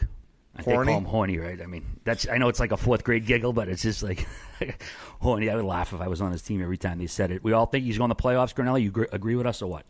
I do, and I think Spencer Knight wins the Calder. Woo! What are his odds? Do you know? That might be a nice little wager. I'll look it up for you. Okay. All right, moving right along. The Montreal Canadiens, can they repeat what they did last year? They went on a Stanley Cup run. They lost in the finals to Tampa Bay. Had a hell of a run. But losing Corey Perry, they lost Jesperi Kotkaniemi via that offer sheet. Defensive stalwart Philip Deneau. Of course, no Shea Weber. He's going to be out hurt. They did bring in some reinforcements. David Savard on D. Christian Dvorak. Cedric Paquette. I lost a tooth in the last 3 days. It's fucking me up. Matthew Perreault and Mike Hoffman. Cup odds are 45-1. I don't think they're going to go on the miracle run they did last year. Biz, let's go to you first on the Habs. Well, they have a better lineup to start the season than they did last year, and yet I think that they're going to miss the playoffs. I think this division's just too strong. I got Toronto making the playoffs instead of them. I'm interested to see what Suzuki can do at that first line center position. I think that trade when they ended up getting rid of Kotkaniemi, and getting into, how do you say it? Like you sleep on cot, like the show in Vegas. Kotkaniemi. And I think that they improved from when they ended up Carolina offer sheeted Kotkaniemi and getting in Dvorak in there. You got Drouin, who obviously ended up leaving the team last year for the reasons he did. He's coming in with that fresh mindset. But if you look at their wings, man, they're pretty strong. They got Caulfield, Anderson, Gallagher, who all proven guys. Well, I mean, Caulfield did a great job in playoffs. Toffoli on the wing. I mentioned Drouin, that Armia broke out last year in playoffs. The one question mark is Hoffman. Like, how long is this guy going to be out? I know he wasn't ready coming into camp, and he didn't pass his physical. Any word on what's going on with him? You basically summed it up right there. He didn't pass his physical. I mean, I don't know if they put him on LTIR yet or what, or if he's going to be ready before season starts, but that was the last update I got. But, yeah, he's bounced around quite a bit the last few years. I think go ahead, Biz. No, I was pretty much done. I mean, Evans just got that new deal. Fans seem pretty high on him. They think they got him at a good price. But I don't know. It's just such a strong division. It's hard to put these guys in the playoffs. Yeah, I don't have them making the playoffs. I don't think it's insane for them to possibly get in, but it really depends on Price. And if you remember, Price had that amazing run in the playoffs, but he struggled in the regular season. So I don't know if in the end Price is going to have a bounce-back type season. I don't dislike their forwards that much. Like you mentioned, Biz, there's a lot there. Toffoli, I think, was on pace for 40 goals in a full season last year. Suzuki was awesome. He looked better and better as the season went on, and he's just a true, I think, will be, if not now, it will be a true number one center. But no Weber. I know he's older, but still not having him is a killer. And then the Deneau issue in terms of having that defensive stalwart center that, offensively there were some issues last year, but he could really play against top lines. They lose him. I have them missing the playoffs. I don't think it'll be by a lot, but they're not one of my 4 teams from the Atlantic. I agree with you. I thought it was a pretty great run for hockey last year, even if the final was kind of a dud in the end. But, yeah, they're not going to be able to overcome the loss of Shea Weber. He's just too much of a beast back there. And David Savard, he's somewhat a suitable replacement, but he's not Shea Weber, so I don't see Montreal making it in this tough division either. Next up, the Ottawa Senators. Last season ended. They did not qualify. They came in 6th out of 7 teams in the North. They brought in defenseman Nick Holden and forward Zach Sanford via trade. They said bye to Evgeny Dadonov. Their cup odds are 125-1. This is a team, I think, that should continue to mature a little bit and gel, but making the top 4 in this division is going to be tough. I don't see it happening. Whit, we'll go to you first on this one, buddy. Yeah, like I said, I mean, this is a prospect pool that the whole league's jealous of, but in terms of a team that compete for the playoffs, I don't think they're getting in. Now, last year they were actually way better than I thought. RA picked him to win the cup. He ended up being just a tad off, but I do think that they will this year also be a pain in the ass to play against, right? Yeah. They're not going to be a team that's like a pushover. They play hard. They have a ton of skill. Now they got to get Brady signed, like we mentioned before, but it's up to guys to take the next step when you're a team like this, right? Like that Brandstrom was traded for Stone. He was the biggest part of that deal. He's a defenseman. He really hasn't shown anything yet, and he's super young still, but like this is the season. This is the type of guy you need to make a big jump, and that needs to happen with a couple different players. Like you look at Josh Norris, right? I think that there was a good rookie season for him, but you just need to take that next level. It's like every year for your first 3-4 years in the league, you should get a little better, whether it's something small or something large that everyone could see or something tiny that just the coaches see. You have to continue to improve. So that's the question that remains to be seen. I mean, I don't know goaltending-wise what'll be there, but they will not be an easy team to play against, but I don't have them getting in the playoffs this year, if that makes any sense. Usually not a good sign when you don't know half of their lineup. I like that Batherson last year. He really broke out of his shell, but all in all, just not a very good team. But you said that DJ Smith, he'll squeeze every bit of ounce of energy out of those guys and get them to compete, but it's just like they're just like nowhere near where they got to be. Yeah, they will be competitive, and I know Whit's picking on me about betting on them to win the Stanley Cup. You put a future on them, did you not? That doesn't mean you think they're going to win. That just means if they do win, you're going to profit off it. I thought Whit, a gambler, would understand that. And I think you could say it means you think they might win. Why else would you spend the money? Like if they do, I want to cash in. I mean, it's not. I predicted Matt Murray have a great bounce back year last year. Dude, I gave Martin Jones the Vezina one season. That was the whole basis of my prediction last year. If you guys remember, Biz, was that Matt Murray was going to recapture what he did in Pittsburgh a couple years ago, and unfortunately, he wasn't able to do that. But I thought that team was competitive as hell. I mentioned the gambling statistics; they were top 10 on like the puck line bets, money line bets, and they were the only team in the top 10 who didn't make the playoffs. Competitive as hell. I'll be betting the shit out of them again this year. Okay, but none of us think they're going to the playoffs, right? No. Okay. Correct. All right, next up. Tampa Bay looking to be the first three-peat since the Islanders won 4 in a row back in the early 80s. Of course, like I just said, they beat the Canadiens in 5 games, and they've still managed to reload. They did lose Yanni Gourde, Blake Coleman, and Barclay Goodrow, but they're bringing in Corey Perry for the little veteran leadership. Zach Bogosian's coming back. P.E. Bellemare, great depth forward, and goalie Brian Elliott to back up. What's his face? Brain fart. Vasilevsky. Cup odds for Tampa Bay, 7-1. I mean, it's a fucking no-brainer. They make the playoffs in this division. Biz, what say you? I would say their biggest question mark going into the season is replacing what they got out of that third line. They lost the whole thing, and it was proven how big they were in order to repeat as Stanley Cup champion. So, but going to what I said about Detroit and Buffalo, like when your prospects and these guys you're drafting are having time to develop in the minors and learning how to play the game at a professional level, that's where you have the advantage. So they keep that core group together, and you just need to fill in those extra holes. And you saw when who ended up going down with injury where they put in Joseph. And he ended up stepping into the lineup, and they didn't skip a beat. So this is the advantage you have, and it was much Killorn, thank you. And it's much like how when you go back to the era where Detroit dominated, you would see their high end prospects have to go spend a couple of years in Grand Rapids. So they've done such a good job of drafting and developing these guys to be prepared for them to step into bigger roles when they're finally ready to do so, when they lose guys based on the salary cap. And I don't think they're going to skip a beat. Do I think that they're going to three-peat? No. I just think that, eventually all that hockey does catch up to you. But I tell you what, man, they're going to be, as dangerous as they usually are. And they're definitely going to make playoffs. There's no questions there. Best goalie in the world, no doubt. Not only in regular season, but the playoff numbers are absolutely fucking redonkulous. And even going back to last year, they did what they did without having Kucherov in there. And now he's going to be healthy and ready to go for puck drop. So just an absolute wagon again. It's kind of cool to see these southern markets flourishing. Like them in Florida are going to be neck and neck at the top of that division, I believe. And that's exactly what the game needs. And the playoff series last year was something else too. With we finally got to see the hate. That. We finally got to see that hate form. And yes, you lose one of the best third lines I can ever remember, right? In going back to back with those three guys. But when you still have Hedman, Sergachev, McDonough, Kucherov, Stamkos, Palat, Braden Point, and Vasilevsky, you could still win the Stanley Cup. And killer. It does.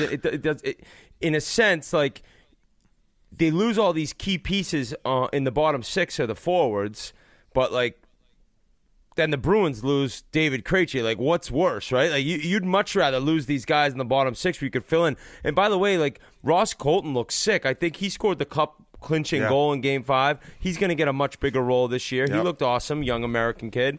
Big Glenny Balls fan. Yeah, big Glenny. And in the end, like, just to have that entire core and fill in the blanks like you mentioned, Biz, that is the difference between this team and the rest of the league. So I have them in the playoffs, and I have them possibly doing it again. I picked them to repeat. I'm not going to pick them this year, but I wouldn't be shocked if they're in the Cup final. All right, definitely in the playoffs. I wouldn't be surprised if they three-peat at all. I mean, Vasilevsky's that fucking good. He is that good. Like what you just said. I mean, listen to that roster. Like, well, how couldn't they fucking three-peat? I mean, I think they would need a calamitous injury or some guy to shit the bed to not. I don't think they're the favorites, but it wouldn't surprise me at all. But and all if you four ever of us need like comedic relief, right? You can watch funny shows. You can watch funny videos. Or just watch Tampa's fourth line this year, because Pat Maroon and Corey Perry on the ice together all season is going to be a full-blown comedy show. Yeah, we need a behind the scenes of that. The shit that they're going to be saying and doing on the ice, we really need an Amazon Prime all for nothing following them around. Seriously, I would pay fucking PPV every team in the league, if you could do that. Okay, we got one more team before we bring in John Buccigross from ESPN. Of course, that is the Toronto Maple Leafs. Last season ended, I guess you'd say typically. They blew a 3-1 lead, this time to Montreal in the first round. Lost the series 4-3. Let's see. They lost Hyman. Yeah, that was a big loss. I was going to say they won the regular season North, but lost Zach Hyman, Joe Thornton, who they brought in for the playoffs. Nick Foligno also gone. They brought in goalie Peter Mrazek, forward Nick Ritchie, forward Andre Kasha, forward Michael Bunton, and forward David Kampf. Their cup odds are 11-1. Same old story with Tampa. It's been since 1967. And Toronto. What did I say? I'm sorry, I'm looking at Tampa above it. My fault. Nothing would surprise me here other than them winning the cup. I mean, I just don't see them winning the cup with this lineup. I mean, I don't know if they have top-flight goaltending. I mean, we saw what Peter Mrazek did in Carolina last year. He was the starter most of the year, and he ends up getting pulled come playoff time because he wasn't up to snuff, and they're bringing him in to be the guy. I don't know, man. I see more misery ahead for Toronto. I do see them in the playoffs, though. Biz, they're your favorite team. What's up? I don't think the goaltending got worse. I don't think that they addressed it by getting their guy. They don't have the money to. They got a decent 1-2 punch. I like Mrazek. I know he didn't have a huge sample size. I want to say he played 12 games last year. I think he had his best save percentage of his career in that small sample size. I don't mind their D. Where I guess there's a bit of a question mark is the 5 and 6. That Sandin and Dermott. I think Sandin could be good, dude. I know, but come playoff time, he's not a big presence out there. You know, you need those big bodies, the guys who can remove guys from the front of the net, and he wasn't doing it enough offensively to outshine maybe I don't want to say the lack of defensive ability, but just, you know, it's just like, well, what is he? If he's a puck-carrying defenseman and you got him as a number 5 and he's not getting his touches and his reps, is he as useful as he was, let's say, with the Marlies? And you know, lighting up down with the minors.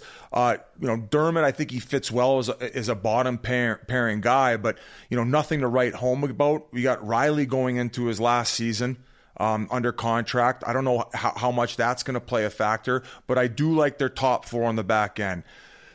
Where the issue lies is we got those 4 monsters up front. So they got 2 unreal center, 1-2 punch with Matthews and JT. Then you got Marner on Matthews' wing typically, and then William Nylander on that second line with JT. That's looking how it's going to play out. I think that a very good cheap replacement for Hyman is going to be Bunting, which he's good. Very good player. I was high on him. I talked about him at the end of the season when he was with Arizona. He had 10 goals in the 20 games. Great anticipation. He's an absolute pain in the ass to play against. And given the fact that he's never played enough NHL games, I want to say he's 25 or 26 years old, and he's still up for the Calder with crazy odds. And if he's going to be inserted on one of those top 2 lines, RA, I would look to put a future bet on him. A lot of people have been talking about that online. Do I have to think he's going to win it, or can I just put the bet in, hoping he wins it? Plus 3,500, too, Biz. Plus 3,500. And if he's playing with one of those top 2 lines, I wouldn't say that's a bad number to bet, right, RA? You typically like those big, those long-term plays. Yeah, but now they were dogging the age thing because of Kaprizov, so I think with him being older, they would never allow it to happen again. I don't know. You're getting that East Coast Maple Leafs bias. Very true. I think if he scores 10 goals, he might get it. But I could easily see him getting 20 on one of those top 2 lines. And then I don't know who's going to insert on one of the other top 2 lines. Some people are saying maybe Nick Ritchie. Why aren't they saying Mikheyev or whatever, however you say it? That guy can skate, dude. I know, but he's one of those guys. He's got all the tools, no toolbox. I mean, look at his numbers from last year. What the fuck did he do in playoffs? Absolutely nothing. I want to say he had no points in 7 playoff games. So it's that bottom 6 where things get a little bit interesting. I like the fact that they do have that toughness. One thing that they kind of shied away from for a few years there. They do have Richie. They got that Curtis Gabriel, who's been running around like an absolute maniac in preseason. And then Simmons. Are they going to get the same production from Jason Spezza that they got last year at his age at making, $750? He's making like the veteran league minimum. So a lot of question marks. There's going to be a lot of pressure on that top 4 guys making all the money that they make. But this is a playoff team. I don't know whether or not they're going to get past the first round. I'm going to have to see how the fuck this season shakes out. They're going to be I think that they're going to be in a dogfight to make playoffs with Montreal. I think they're going to finish 4-5. I do think that they step in. But I think those guys are more experienced going in, especially William Nylander after the playoff he had last year. And of course, we know what Matthews and Marner can bring in the regular season. And I think that back-to-back Rocket Richard trophies for Matthews. I think he's going to get 56 goals this year and win the Rocket. You think they end up being the 4th? I bet you. I'll bet you that they're one of the top 3 in that division. I think that Boston finishes ahead of them, and I think both Florida teams do. And I think that Toronto they finish ahead of either Boston or Florida. I don't know though. Okay. I think they're good. I mean, like, think about this team last year. Granted, it was the North. Everything was completely different, but dude, if those top 2 lines get going and they're able to stay healthy, I think the biggest thing is the goaltending. And is Jack Campbell, like, what are you going to get there? And when Mrazek's playing, it's the same question. But in terms of Toronto, like I like that team. I like Bunting. I don't think Richie will end up on the top line, but in terms of toughness, maybe a guy in front of him on the power play, who knows? But I'm not as down on him as you are. I'm not really down on them, and nor do I care if they finish first, second in the division. Because last year they won the North going in, and then they ended up getting beaten 7 by Montreal. Oh yeah, it doesn't matter now. It doesn't matter. If anything, and I stressed this the year that Tampa ended up winning all those games in the regular season, and then they got bounced by Columbus. I'd actually like to see them face a little bit of adversity in the regular season and catch their stride late in the season and take that momentum into playoffs. I don't give a fuck what they're doing in November, December. I want to see what they're doing in the second half of the season and how they're able to figure out those top 2 lines because, given the fact that they just don't have the money to snap it around, they're going to have to find some cheap replacements. I think that they found it in Bunting. I just don't know who the other guy is going to be in the top 6. Biz, is it better to have tools and no toolbox or a toolbox and no tools? That's a great fucking question. Say it again. All right. Is it better to have all the tools and no toolbox or a toolbox? Wait, how many times no have you said this about a player where you see him in training camp and you're like, best skater, best hands, scoring like a maniac, and then all of a sudden they get in the game and it's like, where the fuck did all that go? Why can't they figure this thing out? Their brain shuts off. So it's all the tools, no toolbox. I mean, you've heard the saying before? Oh, no doubt I have. I was just kind of thinking. I mean, I think you'd rather all the tools and no toolbox because at least you get the chance. If you just got toolbox but no tools, you're just a scrub on the street. You got even nothing. There's no. I got 200 games played. You don't even get in training camp. No, you could play. You were DJ. That's tools. Oh, okay. Okay. Thank you. I like that. I clip. think you were kind of more tools than toolbox. And we're gonna throw it to Buccigross here, and a lot of pressure going into this season, I'm sure for Dubas. But I would assume if they miss playoffs, his job's on the line. Is that a fair? It's got to be. No? I mean, yeah, they're a cup contender. Well, they see themselves as a cup contender, and if they don't make the playoffs, that'd be pretty fucking embarrassing. So, and that's a place that, they don't think twice about firing someone that quick. Then again, they brought him in, all this hullabaloo, this young, brilliant, analytical mind. I don't know. Do you want to throw out the baby with the bathwater? At the same time, how many shitty seasons can you put up with, Biz, Did I just put your brain in a pretzel? Not many more, RA. I couldn't even watch that little documentary you guys are talking about because I was so heartbroken. But I will say this. I will double down on last year. Not with the first round playoffs, but if they don't make playoffs, I'll chop the whole fucking thing off. I'm going straight mangina if they don't make playoffs. This is going to go full eunuch if fucking the Maple Leafs don't make the playoffs. But we all have them going. I'll have Rick Tocchet do it live on TNT. I'll give him a cross check at the back. I'll have him lace up the skates, and he's going to go full fucking heel right into my cock, chop the whole guy. I'll keep the ball sack. But he's going full chop off. Hashtag BizBris20. Oh, fuck me. All right. Like you said, we're going to send it over to John Buccigross from ESPN in 1 second. We do want to let you know that the interview is brought to you by Sezzle. Sezzle is a buy now, pay later solution that allows you to get what you want today while paying for it over time in 4 interest-free payments over 6 weeks. Sezzle is now available at the Barstool Sports Store in more than 34,000 exciting stores in the United States and Canada. There are no hidden fees and no credit check if you pay on time with zero impact to your credit score. Sezzle is easy to use, offering instant approval decisions with no long forms to fill out. You just sign up and get an instant approval decision. You can use it to cuff some chiclet swag and then simply pay it off over a few payments in 6 weeks. You can't beat it. So go to the Barstool Sports Store now to shop and pay later with Sezzle. And now, our pal, John Buccigross. Well, it's been way too long since we've had this fella on the show, over 4.5 years ago. For the last 25 years, you've watched him crush it as an anchor on ESPN as well as call play-by-play for the Frozen Four.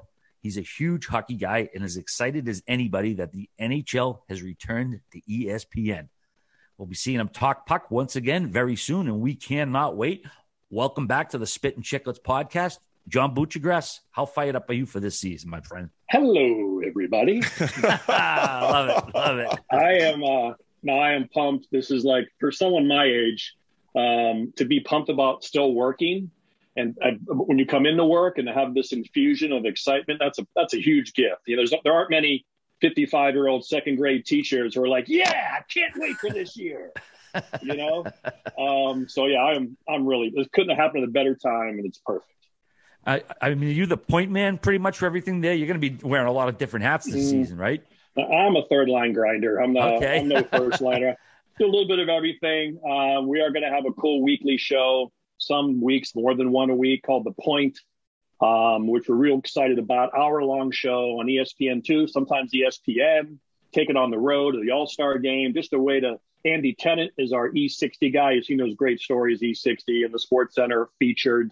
He's the man behind this, and so we're going to give the NHL players a great platform to tell stories, show them off, and get Mark Messier, John Tortorella, Kevin Weeks, all kinds of great in studio people to talk hockey for an hour. And our debut show is October 7th, Thursday, October 7th, to talk about the season. Torts will be there, and Messier and Weeks, and Emily Kaplan talking about some news. So I can't wait. That's really cool. It's kind of, if NHL Tonight grew up, if NHL Tonight had a baby, and then that child grew up, you always want your kid to be better than you at everything, better looking, smarter, the whole thing. This is the point. So I'm hoping great. The point is better than the NHL Tonight in some ways. So yeah, I'm really how to do some play-by-play as well. Fill in for In the Crease and some intermission. So yeah, I'm really happy. You mentioned NHL Tonight, and it's so crazy how long ago that was now. But I remember that was the best. It was Barry Melrose was on, and Ray Ferraro. Was it both those guys at different times? Yeah, Barry was there from show one. He got fired, and then of course I think there was a lockout, and the show started after the lockout, and it was Barry right from the get-go. Ferraro would come whenever his teams wouldn't make the playoffs. He would show up in the spring and be like a guest analyst while he was an active player. And then when he retired, ESPN brought him on to full time to do, Stanley Cup stuff, in between period stuff, and the NHL Tonight. So yeah, that was, just think that's 2004 when we lost hockey. So, if you're 16 years old or younger, you've never seen, ESPN do hockey or NHL Tonight. You're really probably more like, age 20 or younger, because you're 3 or 4, you're not going to remember watching NHL Tonight at 1 a.m. Following a Sharks Kings game. So we kind of missed a generation, so we're going to try to win them back. And of course, the older folks, a lot of nostalgia, and some people kind of straddle it. I'm glad Joe Thornton's still in the league because he was still playing when NHL Tonight was around. So that's kind of cool. So yeah, we're back. And the music's back. Just got to bump that music. Exactly. That's all you need. That'll catch on quick with the people who don't know about it. But the interesting thing for you is once hockey went away, you're such a hockey guy. It's like your true love. And in talking to you, we've known each other for quite a while now. It was almost like you saw on the horizon the possibility of ESPN getting hockey back. And the whole time you'd have contracts come up. You had a great gig running Sports Center and being an anchor, but you kind of knew there was a chance this could happen come 2021, right? Yeah. I talked to a couple teams, in these last 17 years, a couple teams about play-by-play jobs, NHL Network, and I just, this is still the place, to be. It's hard to, some people can leave ESPN. Obviously, I couldn't. And then I got involved with college hockey 2006. I did write my column. I started writing an ESPN.com column in 2001. Did that for about 15 years. When my son graduated from high school and I wrote a column about watching his last game, I felt like I just emptied the tank and I had nothing left emotionally, and just felt like for 15 years I kind of poured my hockey soul out there as a parent and a viewer. And so the college hockey helped kind of keep that alive. And then, of course, we got the World Cup, and that was a big thrill to get to call games with NHL players, not an NHL game, but I called that crazy North America, Sweden overtime, which was a blast. And then again, the Frozen Fours, which are in NHL rinks. So that was kind of cool. And that gives me, some experience and maybe what I'm going to deal with when I call my first NHL game. So it's been a long road, 17 years, always thought it would get back, and kind of saw it come in the last 3 or 4 years, especially, and was pretty confident we were going to get it, but you never know. Apple could wake up and write a check for $2 billion and blow everybody out of the water, so I never really was totally comfortable until the announcement came down. What's the enthusiasm in the building? Obviously, you, Linda Cohn, Steve Levy, Barry Melrose, the most known for hockey. But are there a lot of actual fans in the building that we just don't hear about that work there? Absolutely. I always have like real hardcore people. We get a lot of people from the Northeast, but even across the country now as hockey's grown. So yeah, there are a ton of hardcore hockey people. So, when we got the announcement that we got games, we had plenty of infrastructure in place for people to produce and direct and coordinate, produce, and, the suits. And so, yeah, just had to hire some broadcasters, some new analysts, play-by-play people. But yeah, we had a pretty big infrastructure in place. Really, real hardcore hockey people. I don't know how much you guys talked about it last time you were on. It was 4.5 years ago. A lot of new listeners. You grew up a hockey fanatic. You're actually born in Pennsylvania. You ended up moving over to Boston and then spent some time living in Ontario. Who did you grow up rooting for? Who was your squad? Well, yeah, my dad was born in South Boston. Mom and dad are from South Boston.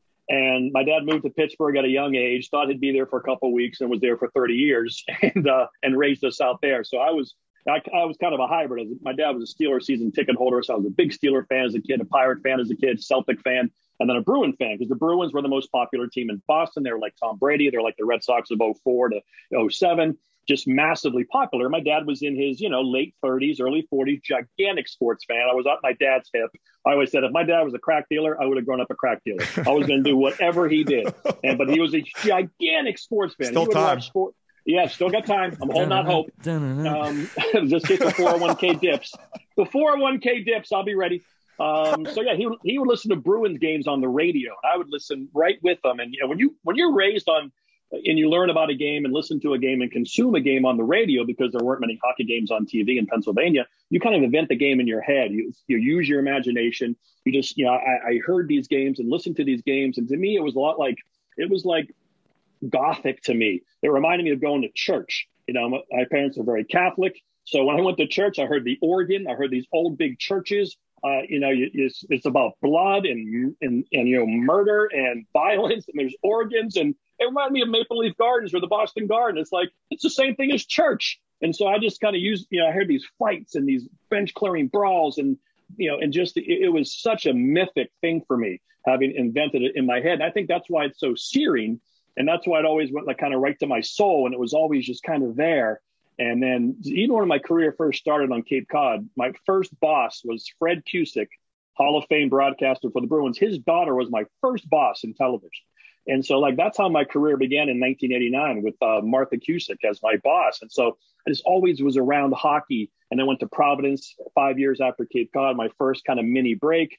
I was at the last game at the Boston Garden, a preseason game against the Canadians, and 2 great years in Providence. My first Frozen Four where BU and Chris Drury won. And then with the ESPN in 96, and I'm doing NHL Tonight. And then it's just kind of grown there. So hockey has always been part of my career, thankfully. Even so much so, I was reading up on a story, and I hope it's true, about you when you were living in Canada, traveling down to Pittsburgh. Is that whole without tickets? Breaking news, I've never lived in Canada. I'm not James Duffy Biz. No, I'm John Buccigross. I know, but sorry, a part of it had said something about how you lived in Ontario. No, I never. You were GM of the. We're interviewing GM of the Leafs, right? Fuck off! Right.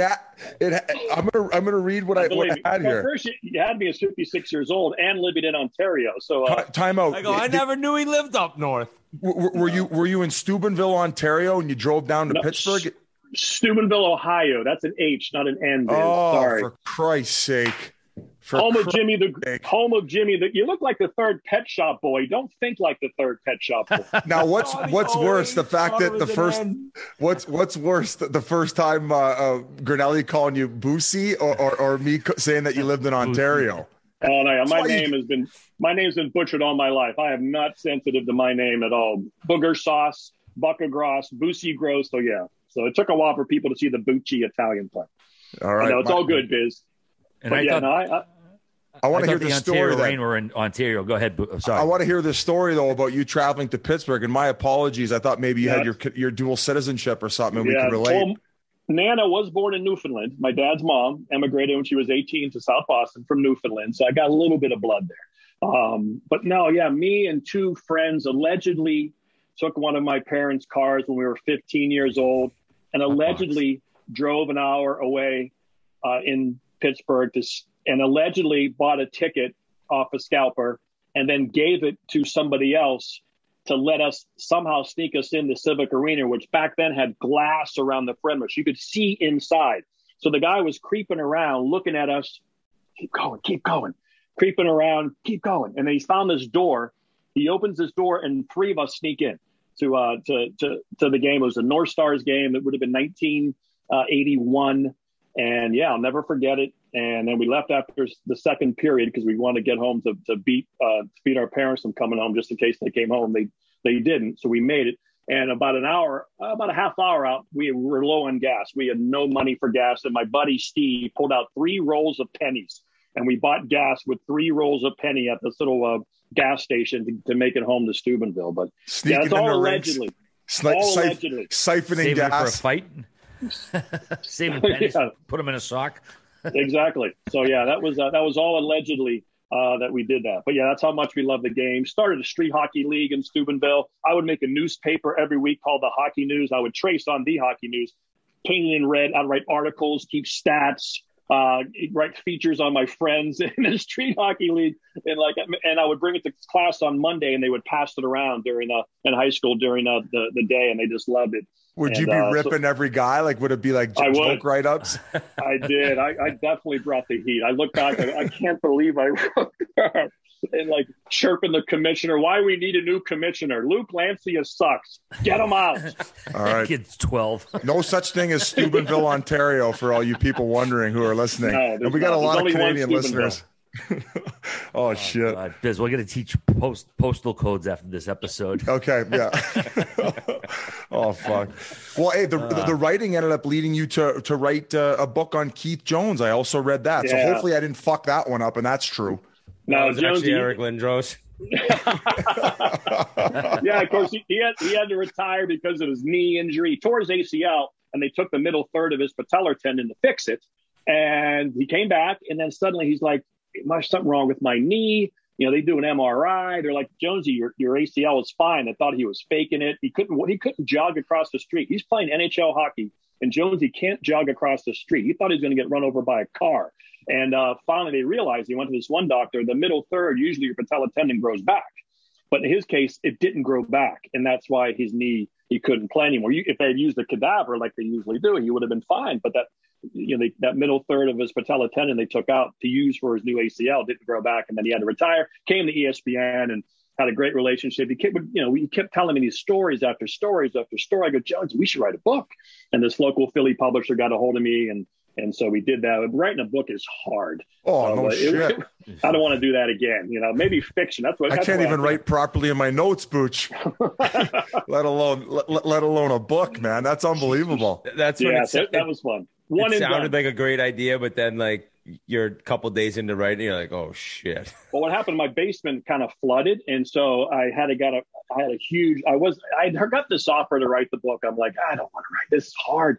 And then my basement floods, so I'm like, I got to redo the back. I got to grade it differently. There's like this bad slope, and I needed $10,000. So I said, all right, I'll write the book because I needed $10,000. And so that's why I did it, because my basement flooded, or I never would have wrote it. That's probably what you should have turned to, the drugs. Yeah, selling them anyway. Quick crack. Dad, do you have any extra crack?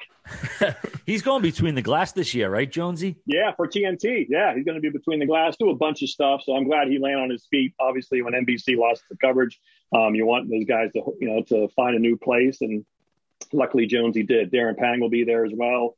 Biz, Pet Shop Boy #3. So it'll be a good cast. I don't know the reference to Pet Shop #3, so I'm going to have to get it afterward. But look it up. But movie going in back, Ontario. Yeah. Fuck, I'm never going to hear the end of this. I'm going reference lost on younger podcasts. I'm going to be getting tweets for a long time about it. But going back to all these old stories that Jonesy was telling you, I'm sure you had to probably leave a few out of the book. But you guys have the best one I did.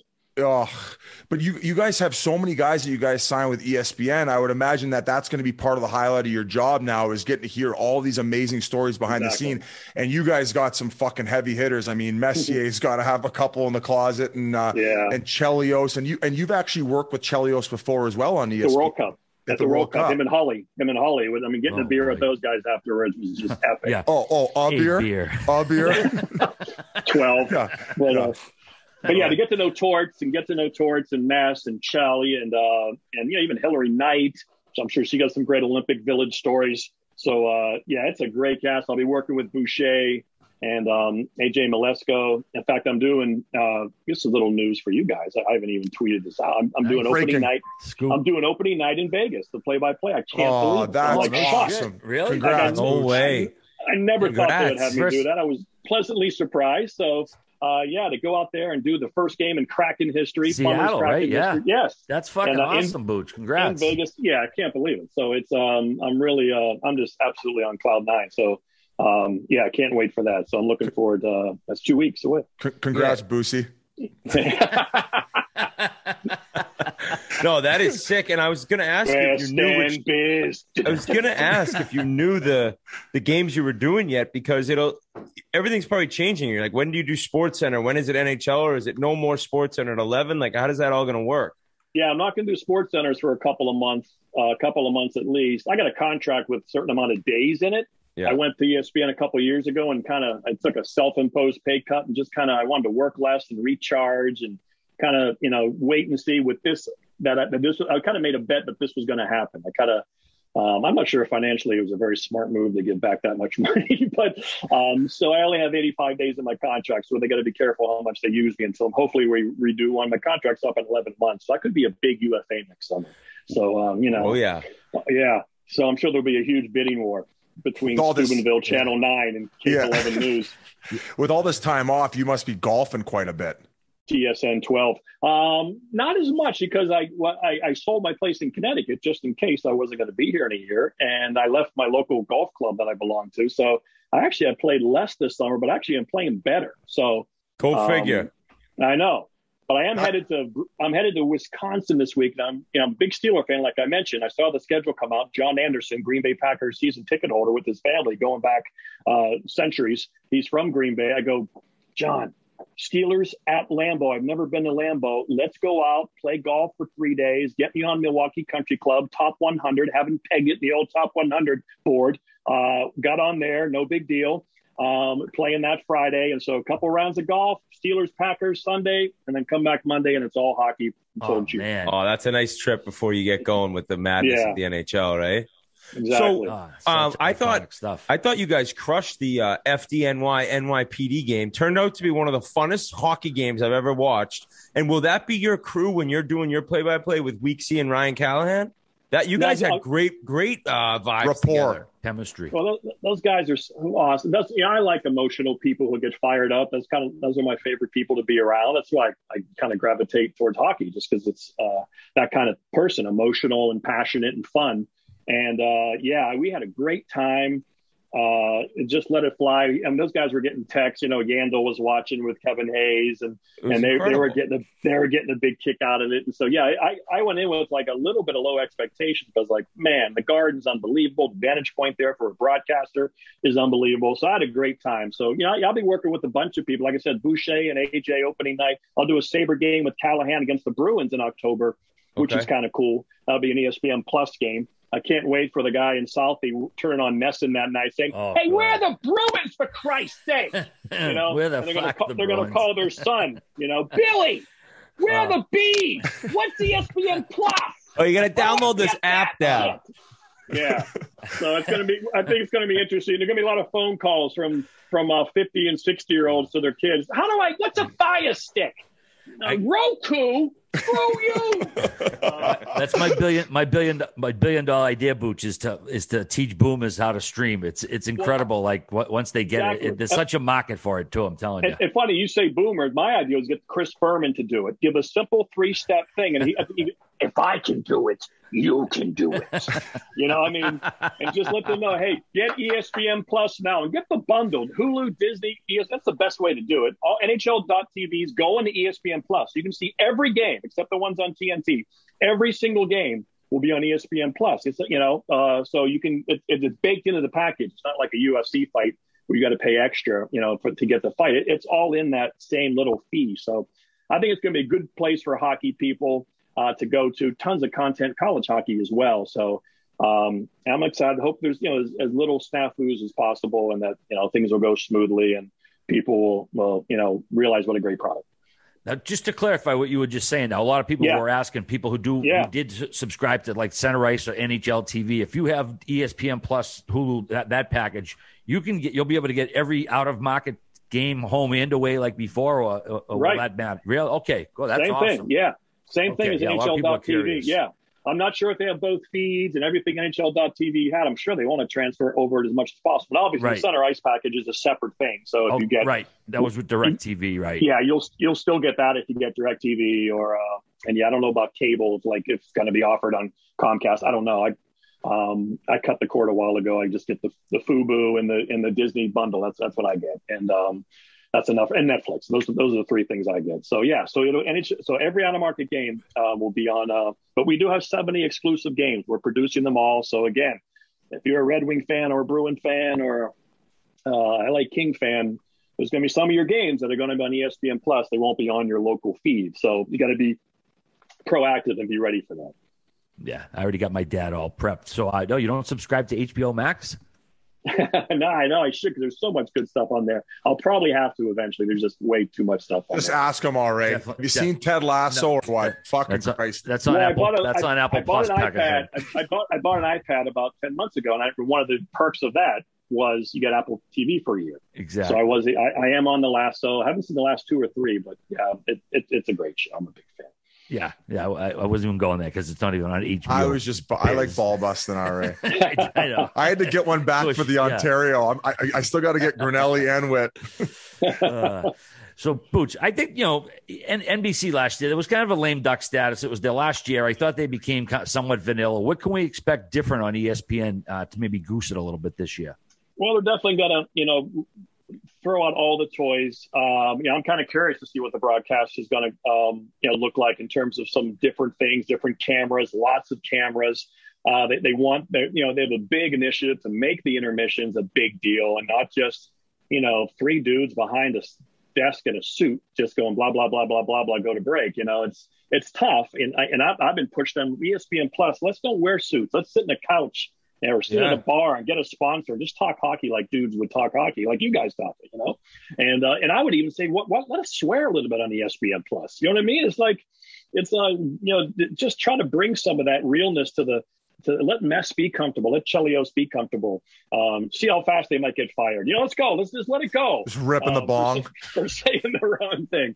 But so I hope we stick with that initiative. It's easy to sink back down into comfortable, but I do think Mike McQuaid, who's overseeing our games, Andy Tennant, who's overseeing our studios, I think we're going to, you hope it, but, for a lot of times the traditional hockey broadcast is awesome. You don't want to tweak with it too much. So it is a fine line, but I'm hoping with graphics and other things, we really infuse some life. I thought there would be some life infused when they made the announcement. I was even blown away the day we made it and the day after. The reaction from fans around hockey. I know the players wanted to be on ESPN. ESPN is kind of part of the landscape of America. You walk through an airport, it's on one of the bars. You go in your hotel, you have it on your hotel package, whatever. So it's all that stuff. It's just you kind of always see it. And now, like I said, we'll have an hour-long hockey show on once a week and even more than that in the playoffs in the first week of the season.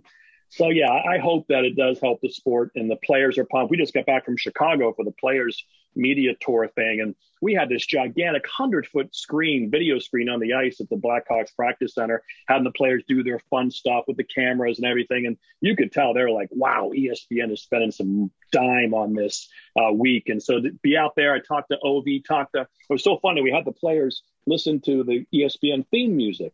And they said, hey, I asked them all the same questions. They're looking right in the camera. We got a bunch of content for the start of the season. And a lot of, some of the young Canadian kids were like, is that football music? Like they didn't know the music. So I had Ovi in there. I go, Ovi, put the headset on. I want you to listen to a song. Tell me, do you know it? And if you like it. And so he starts listening, goes, ESPN hockey music. And then someone else said, can you hum along with it? He's like, dun, dun, dun, dun, dun, dun, dun, dun. So he takes it off, and I go, you know that song? And Ovi goes, of course I know that song. It was like, Ovi doesn't miss anything. Like, Ovi is like paying attention. If you think Ovi doesn't know what's going on hockey-wise, record book-wise, like, that was pretty impressive. A guy who had never been on ESPN knew that was ESPN hockey music somehow. A lot of the guys didn't. A lot of the guys didn't know. He's done a few commercials with you guys, hasn't he? Yeah, he did the This Is Sports Center commercial when he was 24, and that's when I was writing my column. This was 2010, and I had like 10 minutes with him. I said, to do a little column because I was always looking for something. It's tough to write one once a week, 3,000, 4,000 words. And that's when I brought up to him about, what do you think about breaking Gretzky's record? So I wrote that column where I forecasted ahead till he was 40 years old. Here's the path Ovi could get to break Wayne Gretzky's record of 894 goals. And it's probably a ridiculous thing to bring up when a guy's 24, but I did something about him. So, that column, luckily it's aged well. And so in Chicago, the last thing I asked him, I go, Ovi, how many goals does Gretzky have? He says, 892. I go, 894, pretty close. How many goals do you have? 730. He said each number individually. I go, who's the first person to ask you if you had a chance to break the record? He goes, you. I was like, wow, that was so cool. He remembered. He remembered that. He knows that. Like I said, he knows what's out there. I think it's a big deal to break that record for his family, for his parents, his mom and dad, his country, of course. And I think, like I said, it's not difficult for him to do it. I think it's more likely that he'll get 1,000 goals than not break the record. Then really? Yeah, I mean, you were the first media person I ever saw really put it out there and talk about it. I was like, what? Because you never imagine it's possible. And kind of how you mapped it out is the way it's going. And the wild thing is now that it's become pretty realistic. It's almost like the next 2 years matter a lot. Like if he gets 100 in the next 2 years, then you're like, all right, it's kind of a foregone conclusion. If one of the years he gets 25, it's a question. He doesn't need 100 in the next 2 years. Here, I got it mapped out. He's right now at 730. If he gets 37 goals this year, pretty reasonable. 32 next year. And then 40 at age 37, because Phil Esposito and Brendan Shanahan both had 40-goal seasons at age 40. So that's why I did the historical. It's not out of the question. And then 27 goals at age 39 and 25 goals at age 40. So 37, 32, 40, one more real good one, 27, 25, that gets him with 926. So like this isn't even close if he doesn't get hurt.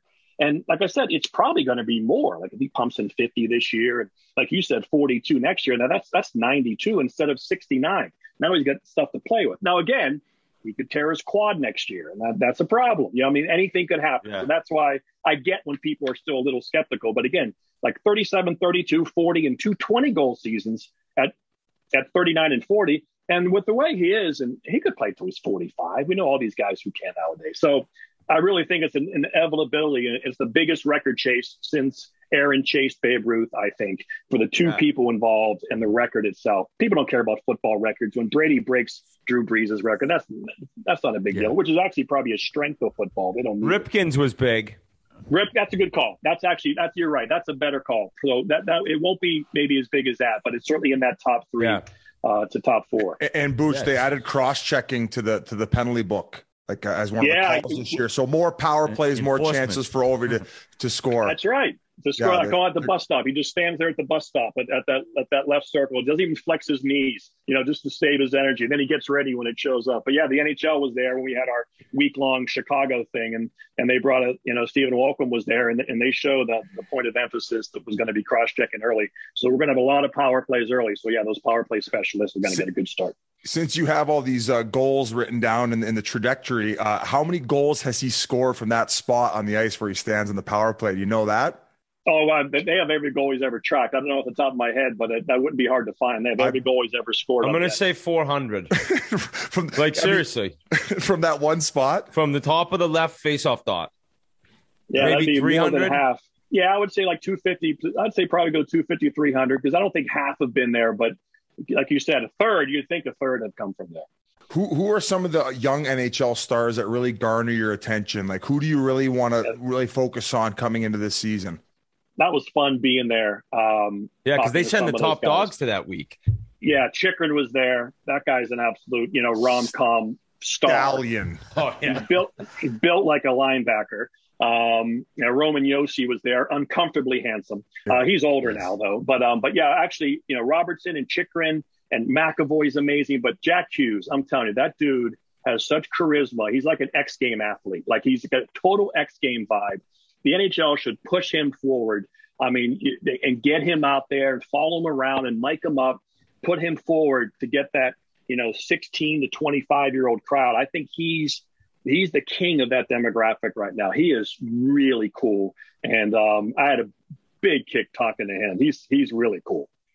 Any teams that kind of stand out to you as like a possible, I don't want to say surprise, but a team a lot of people may not think about that could go on a little bit of a run this year?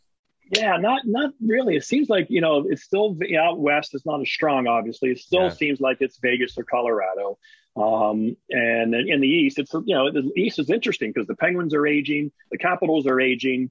The Bruins are in a weird spot. They're aging. Close to it. Yep. And so who will young players step up? Can DeBrusque get 28? They're relying on some of those young guys to break out. The Flyers got the worst goaltending in the league last year. You'd think they'd bounce back, but and can Tampa get 3 in a row? I don't think an American-based team's ever won 3 in a row. I think it's just the Canadians and the Maple Leafs who've done it. Islanders, right? And the Islanders, of course. Yeah, you're right. My bad. So can they do it? Losing the Gord, Coleman, and Goudreau line.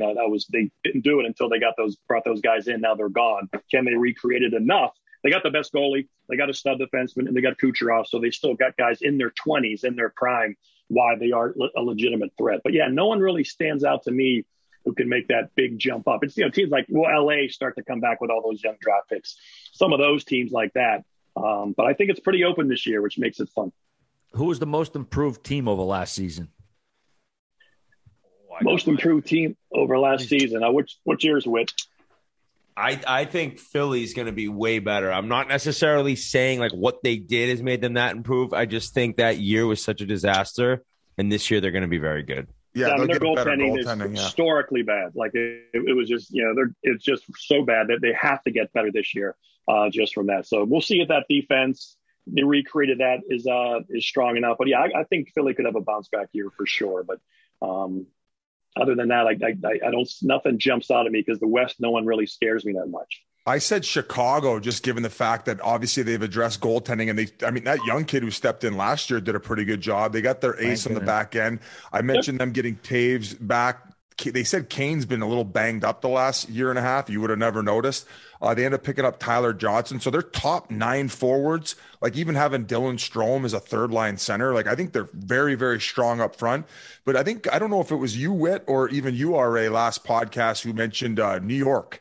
Because if they start getting contributions, and you mentioned getting the younger guys, like getting contributions, especially from guys on entry-level contracts, like who's the one, Capo Caco?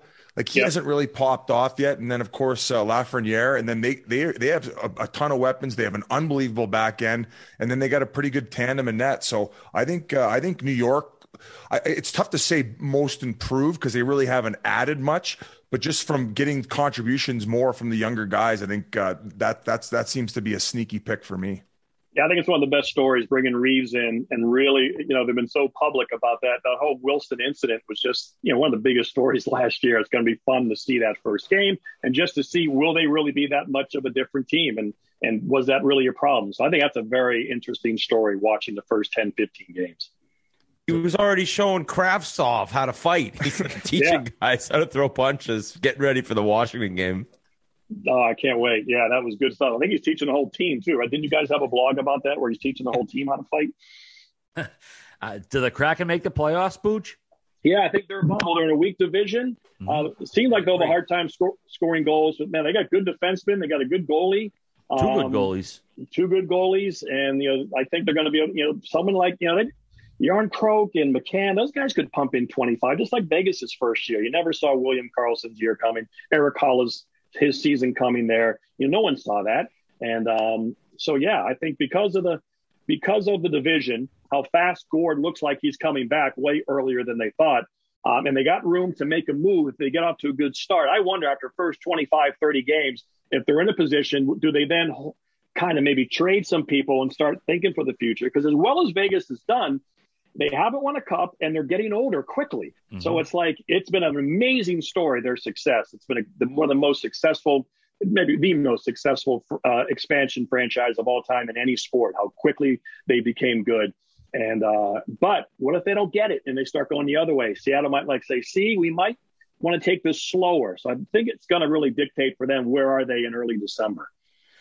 What did you think of their logo and the unis? The whole basically outside the box from what we usually get from the NHL. It's just huge. The amount of revenue they're bringing in for the league and for themselves, especially post lockout. The NHL could not have timed this any better.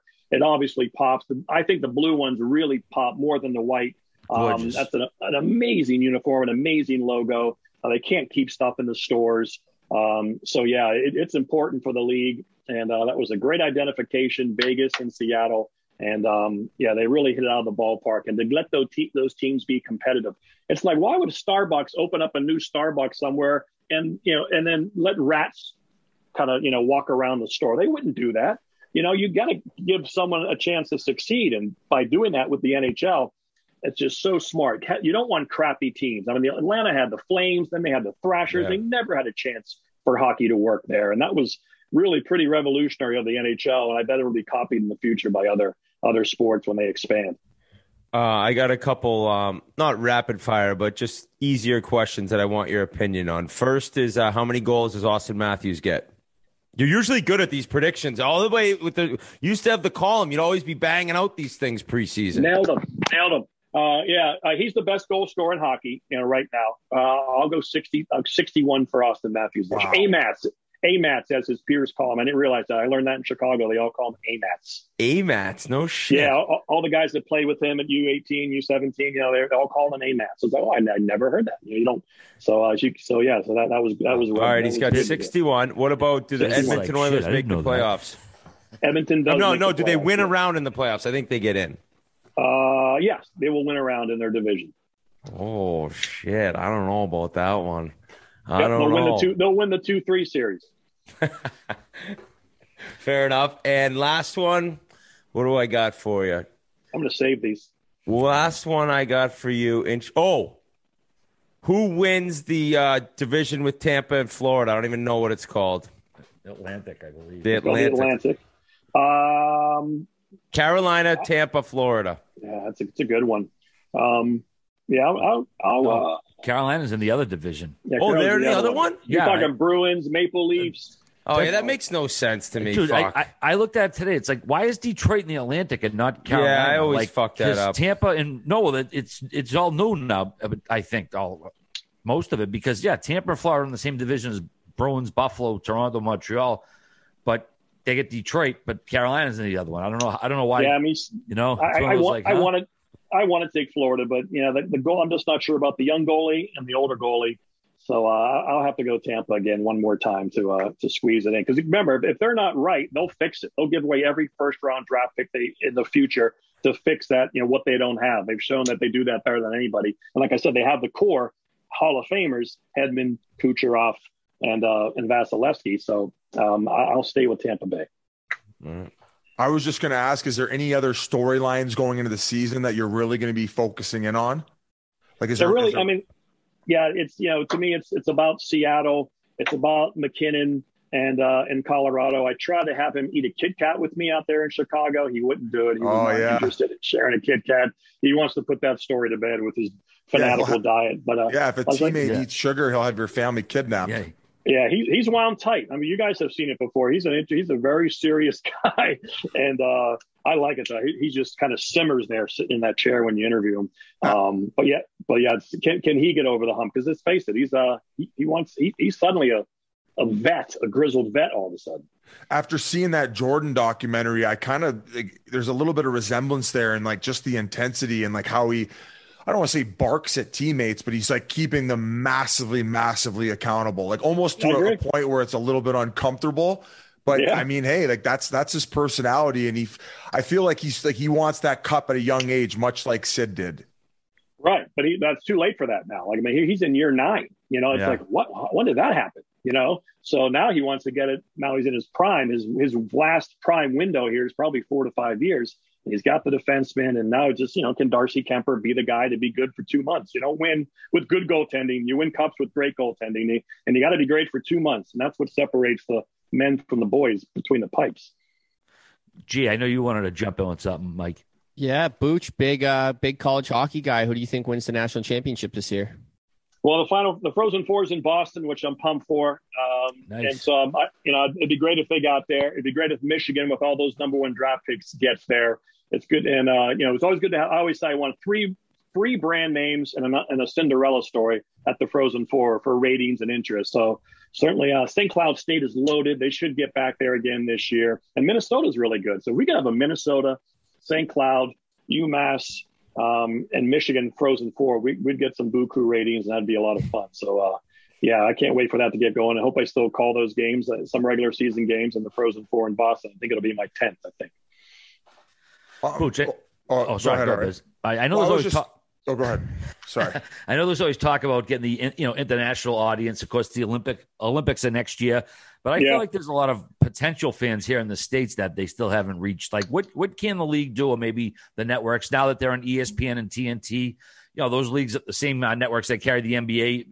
Do they think they might get some crossover? Like guys who watch those, or guys and ladies who typically watch those networks for the NBA might get roped into some NHL action. You hope, but as you know, there's 100 slices of entertainment nowadays. It's really difficult. If you can just hold your head above water, you're winning. The NFL is the only outlier that just continues to explode. Mm-hmm. So, but I'm hoping between us and TNT, a little more reach, that we can at least keep bringing in the young fans and be certainly an alternative, give it a shot. I think it can only help. I think the league and Gary Bettman realize that this is a position they can grow from. They bring in Seattle, bring in Las Vegas. And so I'm hoping we'll see. But like I said, there's so many slices out there, but we know it's a great game, and we have some young stars, and so it's up to us to try to push it, and hopefully that can get them more in the mainstream. Austin Matthews, I think, is a big part of this. If they can somehow get him out front and create a persona for him, he's so unique, such an interesting, the way he dresses, and of course his heritage coming from Arizona. It's just he's the guy you'd like to see them hopefully put front and center and really become a star. Also with the Hispanic background, like the multiculturalism as well. And there was one thing I did that EA shoot with him, and he said, if there's one thing I would love you to pull for on the podcast, it's like convince them to do no dress code.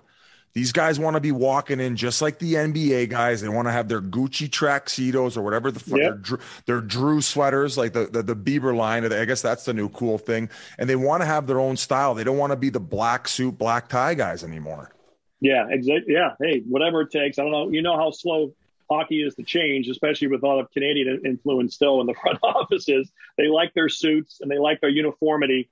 And that is a great thing about hockey, the uniformity, the sacrifice, the selflessness. That is why we love the game, a big reason why we love the game. But there's got to be a balance where you can figure that's still a hardcore value of the sport.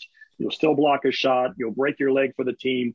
But if you want to wear jeans and one of your 300 pairs of tennis shoes you have to the game, I think they'll still block a shot and break their ankle for the team. I don't think that's going to change. So those are things you have to think about. But there's still an old school hardcore feel in the NHL offices that's still, it's still a bit of a resistance to that. There's a little resistance to change. It's a real thing there.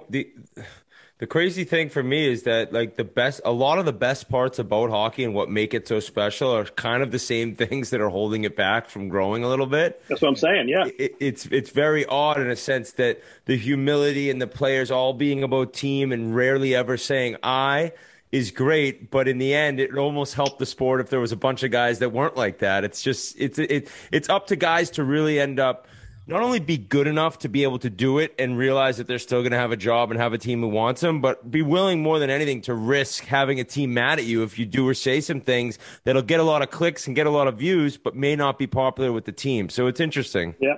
And we see that with baseball. They've done a nice pivot. They allow bat flips now. Yeah. Fernando Tatis Jr. It's like that's fun. His little stutter step at third base. It doesn't offend everybody. It's like, let him have his moment. It's cool. And the pitcher will have his moment. And occasionally they'll chirp back and forth. And you want conflict. You want that. That's part of the game. And of course, hockey has plenty of that. That's another great part of the game. It's real organic hate and conflict within the realm of the game. So you can't. There is a way to have both. To have both. Baseball did it, and they probably had very similar hardcore treatment that hockey does. And I always use the football analogy. When a guy comes over the middle and he gets trucked, there's not a fight. There's not a fight every time a guy hits a hard hit on a wide receiver, even if it's an illegal one. They don't fight. if there's a penalty, there's a penalty. They know it's part of the game and they move on. So that's probably the next thing about hockey. You're allowed to hit hard and don't have to fight. But again, that's standing up for your teammate, standing up to a bully. That also is attracting. That's an interesting part of the game. That's why we love it. I think the young guys just need to do it. Just celebrate however you want, and don't worry about the repercussions. Just do it. Like what? You might get hacked and whacked the next game, and older guy might slash you. But if you want to be an individual, you can still do it. Like there's nothing to hold them back. Or if you're the Maple Leafs, like Austin Matthews, go to the front office. Can we dress the way we want to dress? Just try it one game. Let's do it one game. Let us dress how we want to dress. And we promise we won't look like hobos. We'll look cool and give us that chance. So, that's what it'll take. At some point, you just got to do it. You're better off asking for forgiveness and permission sometimes. And just go ahead and do it. Booch, earlier in the interview, you alluded to the E60. Now, could you tell us about any of the type of features that you guys are going to have? Or are they all top secret going into the year? Like we had to sit down with Evander Kane talking about the whole gambling thing. And that was, we're not going to be afraid to do those stories. We're not going to be, we're just not going to be a PR arm. And we're not going to, we're going to, if there's a big controversial story or something or in-depth thing, we're going to cover. We're going to sit down and we're going to talk about it or have that journalistic side. So that's an example right there. And so those are the kind of stories. We won't shy away from that. If there's a controversy, we're going to take it on head on. We're not going to, we're partners with the league for sure, but we have to tell these stories in a complete transparent way. And we will. Okay. I agree on the dress thing too, especially these guys who have like a half-mile walk to work and picking up a coffee, and it's like they got to put this monkey suit on just to walk 15 to go change and put on their sweaty, gross equipment. Anyways, it makes no sense. Right. But, I want to get to another thing. We've seen Scott Van Pelt and Stanford Steve. They've been doing the bad beats for a while. Awesome segment that those guys do. Are we going to see more gambling talk, given that teams are now in bed with casinos essentially, and the whole concept of gambling has done a 180 since 15 years ago, 5 years ago, maybe even? I certainly would like to sprinkle it in the broadcast if there's an over-under situation looming late in the game. I think it's okay to talk about that. Absolutely. Cover. Absolutely. Those empty netters are very stressful for people. They're huge, John. I mean, especially when they pull them so early now, right? Now it's 3 minutes. Patrick Roy was great. He was pulling his goalies with like 5 minutes left. Absolute revolutionary. No one did it before him. He revolutionized. Jacques Lemaire would do it with 14 seconds left in Minnesota. He would not pull that goalie. Here comes Waugh with 3 or 4 minutes to go, and he revolutionized. He changed hockey. One of the biggest coaching, changes in the last 25 years of what Patrick Waugh did. He was ahead of his time. I want to say Sportsbook haven't adapted to the in-game line as far as when the goalie is pulled too. So they say it's one of the easiest things to capitalize on, far as making money in gambling in sports, is that empty net. No, really? For sure. Yeah. Yeah. I think, so when I was in Vancouver, I was just walking by a bunch of guys, and there were a couple guys outside having a cigarette, and they were like, "Hey, what's up? Listen to the podcast." And they traveled in because this guy was doing this like gambling thing. Now RA might be like, "Oh yeah, this guy's got him hook, line, and sinker," but they said that they basically had like a couple of them had like went part-time on their jobs because they made so much money in gambling on hockey puck lines.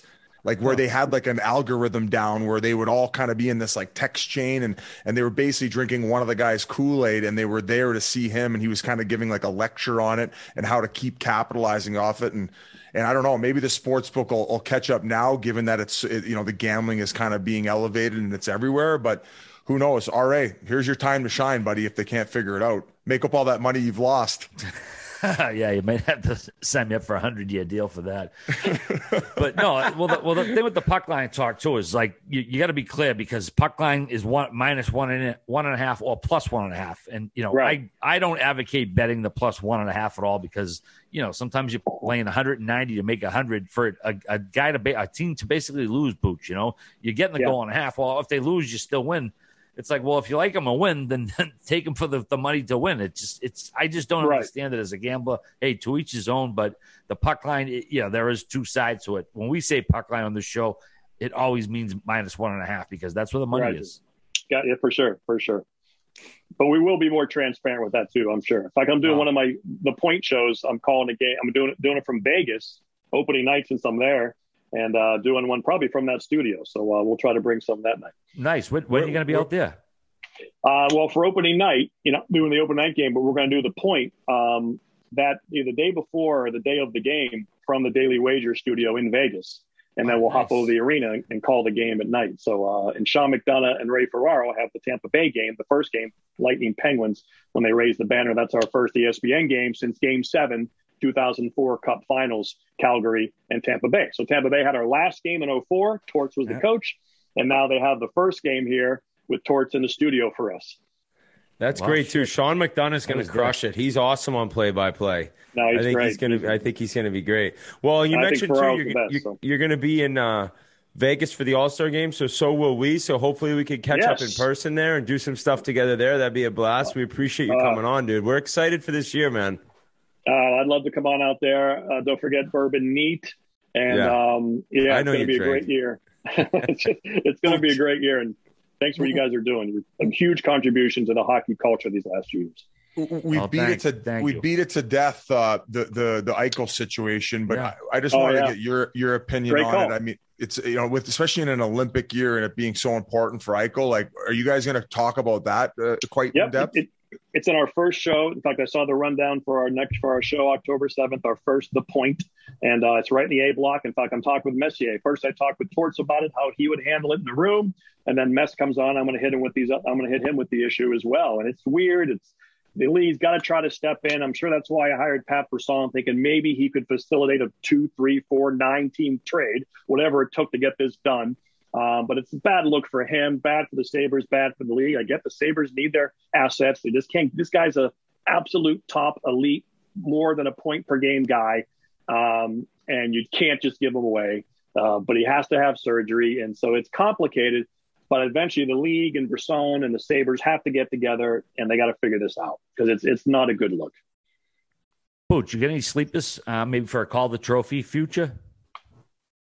Kaprizov was pretty much the chalk last year, but no, it's Cole Caulfield's going to pump in, and this guy's elite 500 goal scorer in his NHL career. Just stupid release everywhere. Wow, 500. And he could get, he's going to get 500 when it's all said. Matthew's going to get 700, so at least. So he'll get 30. I think he'll get 30 to 42 goals this year, right around there.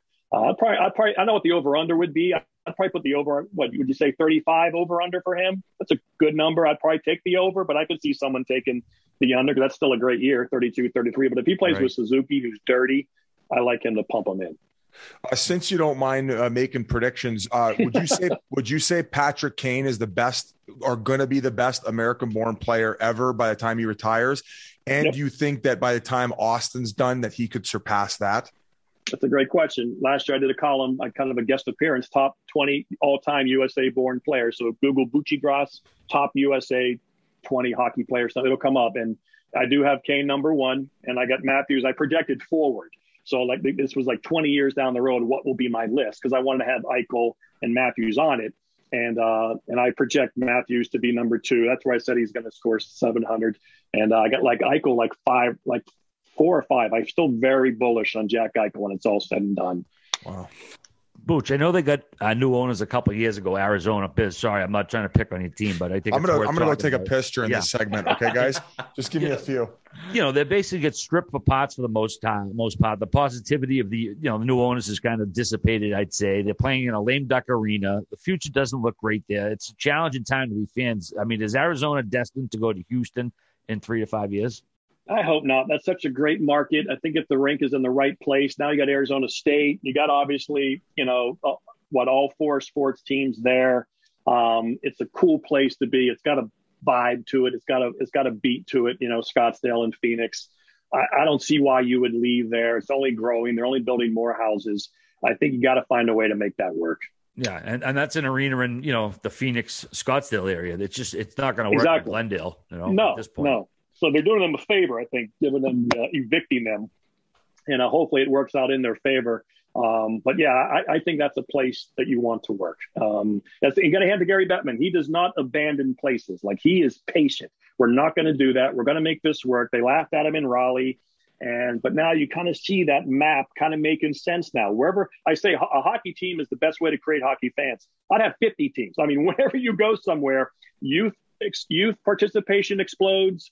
adult participation explodes, you create hockey fans. It's the best way to do it is a hockey team. You see it in Vegas, see it in Seattle. Vegas will always be Vegas's team, the Golden Knights, more than the Raiders, because they got them right from the start. They were organic, they were hatched there, and that team's going to have a relationship with that hockey team more so than the Raiders. And so, yeah, I think they got to make it work in Arizona somehow. The Toronto Maple Leafs, how does their season end and where does it end? I'm always bullish on them. I am bullish on them. I don't like their goalies. I think they might have to fix that. I don't see them winning with their goalies. But I still believe in those guys. I believe in Marner, the way he can drive offense. And Matthews, like says, the best goal scorer. It's, Tavares, I just don't think that was the right move at the time. But I'm still bullish on them. I just think there could be a time where they get it all together. But it's just not as apparent as some of those other teams. And I just don't know. And I just hope we get Austin Matthews in America. Do you think Dubas's job would be on the line if they face another first round exit? Yeah, I think so. I mean, it has to. This is his plan, and but it's you just can't keep doing the same thing. And if there's no hope, and it's like, now what do we do? So yeah, I think it would have to be. It'd be only fair. Yeah. Well, there's so many storylines that's what's exciting about this year, because you usually have all the teams and the players and possible award winners, and we also have like the entire new broadcast with ESPN and TNT. So you being a part of that is a joy for us, and we've known each other a long time. I'm very happy for you to be doing play-by-play in the NHL. I feel like that was one of your dreams, so good for you, and thanks for coming on. No, thanks so much, guys. Thanks for having me, and we can't wait to start the season. Can't wait to see you in Vegas. I guess last thing, is there a potential maybe sandbagger in the future? I don't know. Are you guys allowed to do those, ESPN and mix in with Barstool? I don't know. It's a touchy subject. I think me and Ferraro versus you two would be a good match. That'd be a real good one, Okay, we'll do it in your home. We'll do it in Steubenville, Ontario, at your home course. Steubenville Country Club. I'm an out-of-town member. $200 a year. Yeah, you're a little bit conflicted here in an Olympic year with Canada and U.S. going at it, eh? But hey, that's right. Thank you so much for coming on. And next time, maybe we'll touch a little bit more on college hockey and talk about how Michigan's got a higher cap than the Tampa Bay Lightning. That's right. They're over the cap. Good call. Thank you, boys. Well, all right, Bucci. Thank you. Fellow son of Boston. Take care, Bucci. Huge thanks to Bucci coming on with us, man. Such a great guy. He's been doing it so long at ESPN. It's great to have ESPN with hockey back and Bucci in control. So big thanks to him. And we also want to let you know that interview was also brought to you by Simply Safe. There's big news for our favorite home security company. Simply Safe just launched their wireless outdoor security camera. That's right, Simply Safe, the system that U.S. News and World Report names the best home security system of 2021, just got even better. This brand new outdoor security camera is engineered with all the advanced tech and security features you want and need to help keep you and your family safe. It has an ultra-wide 140-degree field of view so you can keep watch over your entire yard. It has 1080p HD resolution with an 8x zoom. That means you can zoom in and clearly see things like faces and license plates to capture critical evidence. It has a built-in spotlight with color night vision so you can keep an eye on what's going on day and night. And it's super simple to set up, usually takes just minutes. And it has an easy-to-remove rechargeable battery so it doesn't need an outlet and can go anywhere on your property. This camera has it all, and it integrates with your Simply Safe home security system, extending its protection to the outside. Together, it means every door, window, and room are protected, and now your property will be too. To learn more about the exciting new Simply Safe wireless outdoor security camera, visit simplysafe.com/chiclets. What's more, Simply Safe is celebrating this new camera by offering 20% off your entire new system and your first month of monitoring service free when you enroll in interactive monitoring. Again, that's simplysafe.com/chiclets. All right, boys, moving over to the Metropolitan Division. Lots of talk, which is the worst division in hockey. Some people think this one is it. Some people think it's the Pacific. Either way, we're going to tackle the Metro right now. Let's see. Alphabetical order, as usual. Carolina. This is a contender that had a complete rehaul of their goaltenders. I think that's pretty unusual to see in the NHL, just to have two whole new goalies when you have a pretty successful run in the playoffs. Last year, they did lose in the quarterfinals to eventual champion Tampa, 4-1. They were third overall in the regular season. They're saying bye to Dougie Hamilton. Huge loss. Alex Nedeljkovic, Peter Mrazek, James Reimer, and Warren Fogle. They're bringing in Ethan Bear, Ian Cole, Tony D'Angelo, Brendan Smith, Freddie Anderson, Antti Ranta, Jesperi Kotkaniemi, Derek Stepan, and Josh Lievo. Carolina's cup odds at 19-1. This is a team this is their window right now, I would say. I know they had a nice run a couple of years ago and the Bruins knocked them out, but this is a team built to win now. Rod Brind'Amour is not going anywhere. Solid team. Whit, let's go to you first on the Canes. Very excited to see this team play. I think that they're fast, they're hungry, and their coach gets every single ounce of skill and hard work out of the team. So when you look at the lineup, it's changed a lot, which is kind of surprising in terms of, you're talking about the goaltending. That is by far and away their biggest question mark and worry as a team and a fan base, because Ranta can't even stay healthy. This guy, he's hurt every single season. So if Frederick Anderson somehow has injuries, then you're wondering what's going to go on. The question, the big thing is, if both those guys are healthy and play well, then it's like, holy shit, we got a great setup in net, a solid two-way tandem. I don't know if that'll be able to happen, but their forwards with Aho, Svechnikov, Teravainen, that's a ridiculous line. I like Niederreiter. I think that he'd probably be better than last year, but Trocheck is good. Could easily get you 50, 60 points. Stahl's the third-line center. He's the leader on the team. I just think Stepan coming in is a veteran-type guy for a young team. And then on the back end, Jacob Slavin is one of the top defensemen in the league. They really are deep at every single position. And I Tony D'Angelo, say what you want.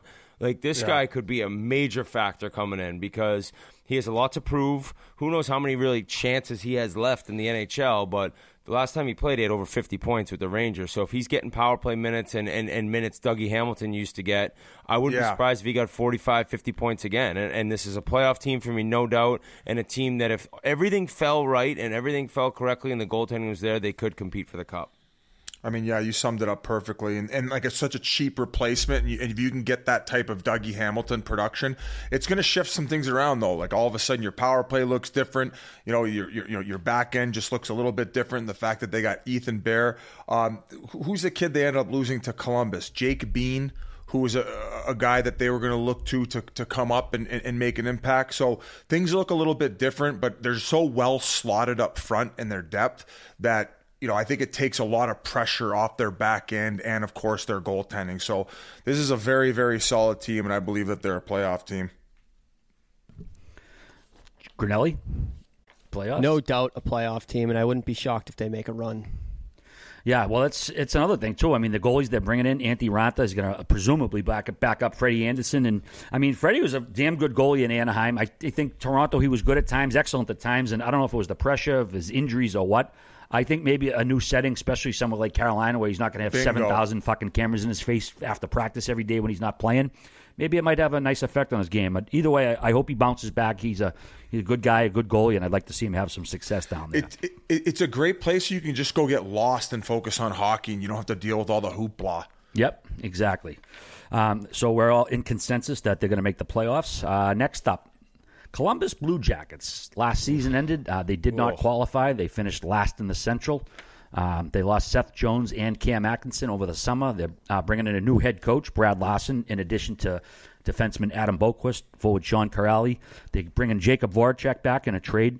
And Jake Bean, like you just mentioned, Biz, their cup odds 150-1. This is a team, I know they're not great on paper, but they seem to go fucking all out. I know they signed Elvis Merzlikins, who's a great young goalie. I think they might contend for a playoff spot in this division. I think they might play above their weight class. I think they might come up a little bit short, though. What do you got for us, Biz? I just think that the inexperience on the back end is just it's too big of a hill to climb. They have 5D in their lineup who haven't played over 150 games in the NHL. Three of which who haven't even reached 50 who are slotted in right now. So there's going to be a ton of weight on Werenski's shoulders, and especially at the fact that they're going to be missing him the first 20 games of the season, because I don't know if you heard, 20-game suspension for that ball drop on 19 in the sandbagger. Player safety hit him with. So they're going to be without him. No, I'm fucking around, folks. But on a serious note, though, you got two young goalies in net, and they're going to be sharing time. And I know that they're strong in that position, that's just going to be a lot of pressure on them and Werenski at the fact that they just have no experience back there. You said that that's the type of team where they kind of take on the fan base's mentality and their work ethic. Maybe not Laine. Maybe so, though. Maybe he has a bounce back year, because I don't think he settled in great when he first got there. I don't know if that had anything to do with Torts, so maybe the coaching change will lighten things up around there.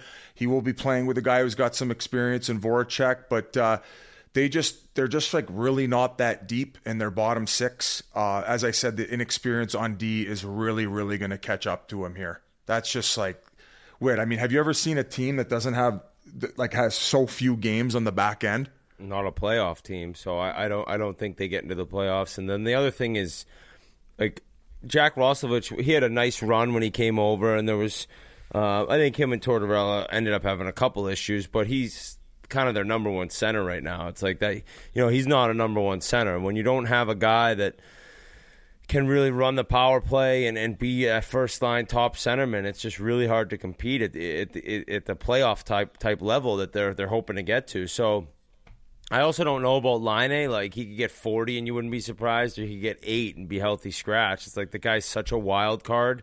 He seems to think that he kind of knows it all, I think. Like, I sense from his, like, press conferences and stuff, he's just like, whatever. I don't know. I if this year he lights it up, like I said, I wouldn't be shocked, but I'm not really sold on him in that trade. Now, Dubois, I don't know what he's going to do in Winnipeg, but still kind of a tough deal the way Laine looked last year. And in the end, it's a team. Once you lose Seth Jones, it's like Werenski's kind of all alone there. And yeah, I don't see them getting in the playoffs. A little bit like Ottawa in terms of they'll play hard, and they won't be like a pushover by any means. But I don't see them getting in the tourney. You're almost better off getting rid of Laine at this point and just getting worse before you get better. We've heard that before. The Yotes. I mean, is Roslovic slotted in as their first-line center at this point? In some things. And then that other one, like, is it Texier? How do you say his name? I always fuck it up. Yeah, he's good. And, like, so he could end up being the number one center. He's a little more skilled, I think, but they don't have much up the middle. He's just not a number one center. Like, he's just like, that's just like, especially, I know it's the weakest division, but he's just not a number one center to me. All right. None of us have them going to the playoffs, I'm assuming? No. Okay. Let's see. Moving right along, the New Jersey Devils. Last season ended. They did not qualify. They finished 7th in the East. They brought in a big name, though. Dougie Hamilton signed to a big ticket. Ryan Graves, they also got in a deal. Goalie Jonathan Bernier and Thomas Tuna Teta. Cup odds are 60-1. Obviously, they're waiting for a lot of these young guys to step up. Hughes, Hisha, who's been playing well, but I know he gets picked on.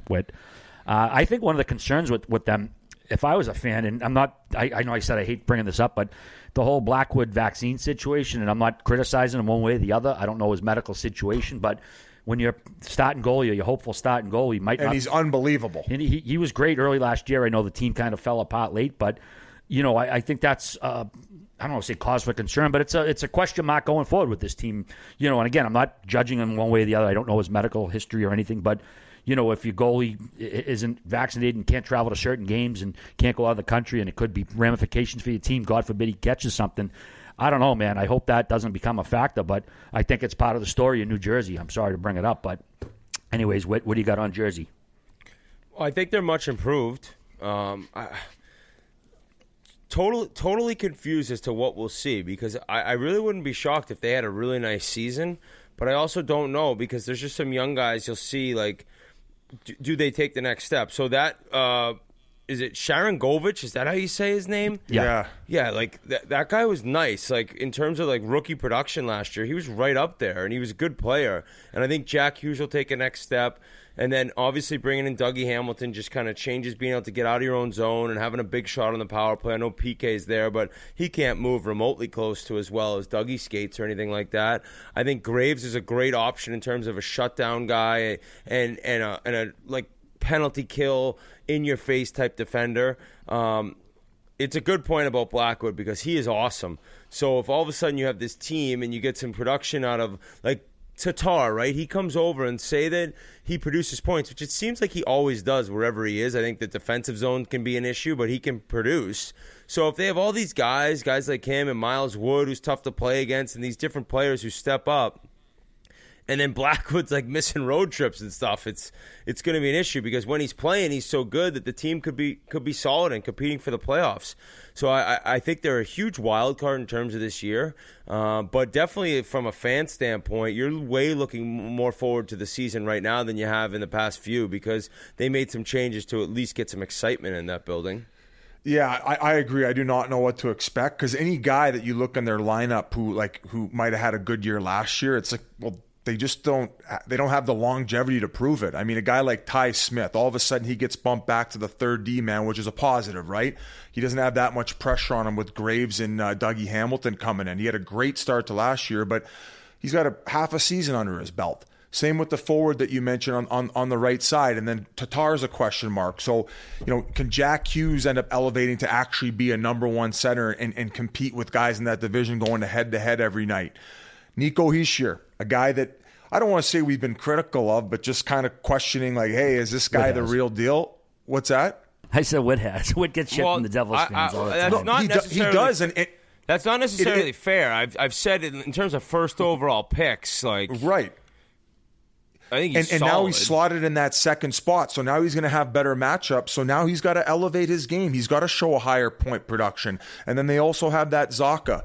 But all in all, man, they got half their team with a lot of inexperience. So, they all seem to really enjoy each other and get along, and they got some veteran leadership. But I don't know, man. This with all this these question marks going into, is Ty Smith going to have a good sophomore year? Can he take the next step? And what can we get from all these other young guys? I just don't know. I know that I'm not betting on them to make playoffs. That's for sure. I don't think any of us are, right? G, no. Devils? No playoffs, but I think Jack Hughes has a monster year.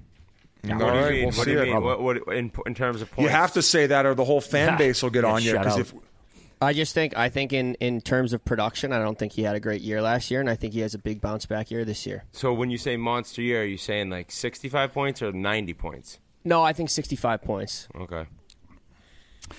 You know what? We'll even say 70 points. I'll say 70 points. All right, moving right along. The New York Islanders, last season ended. Of course, they lost in the semifinals to Tampa, 4-3. A very tough loss. They could have very easily gone on to the Cup. They are waving goodbye to Jordan Eberle and Nick Leddy, saying hello to a new bond. The UBS Arena is finally going to open. Also bringing in Zach Parise, Richard Panik, and old friend Zdeno Chara. Cup odds are 17-1. They're also going to have a healthy Anders Lee back. I mean, this team's a top contender. Like I just said, they could have just as easily got to the Cup last year. That game went down to the last minute. A tough goal they lost on. They probably would have went on to win it if they played Montreal. The Islanders are right there. Obviously getting in the playoffs. I think they're a legit Cup contender. Paul Bissonnette, what do you have to say? I mean, you pretty much said it all. You talked about the guys that they added. I think they get better. Throw Anders Lee in the mix, given that he was injured all of playoffs with that torn ACL. To me, they win the division, and I consider them a Cup contender this year. And I hate to say it, I'm not on the wagon as Whit might be moving forward here. Are you part of the fan base now, Whit? Are you going to succumb to all the peer pressure? Or are you still giving it the fuck you Islanders double barrel shotgun here? No, I'm not a fan. I'm not joining that fan base. I just rustle around with the idea. There's no chance. But I will say this. The idea? As hard as I root against that team, and I hope they lose and I hope they stink, they're nasty. And they're heads and shoulders above every other team in that division, I think. And I think they win the division, and I do think they can compete for a Stanley Cup. I'll just be along the way rooting against them and Frankie Borelli, that piece of shit. But I promise you that this team is loaded, and I can admit it as a hater. And to get Lee back, and to have that goaltending tandem, and to add Chara, who can do a job of 15 minutes and some PK and some leadership, they just really do have it all to compete for a Stanley Cup. So nothing would surprise me this year out of them. I hope nothing good happens to them. And I will say this, if they go on that 13-game road trip to start the year and they somehow come back 9-4. Yeah, dude, then you're like, holy shit. I mean, even that math? Even if you can go 8-5, just even 500, right? Like, to start the year, that's tough before the building's ready. To then come home, they could then just go on a crazy run. But that is a tough way to start the season. So as long as they don't come back, 3-10 or whatever it is, and even if that's the case, it's enough time to make it all back. But it's a little different beginning of the season, but still, it's a great team, very deep. They're the best coach team in the division. They got an unbelievable fourth line. Their D is incredible. They got a great goalie tandem. And I guess their one issue with how structured they play sometimes is filling the back of the net.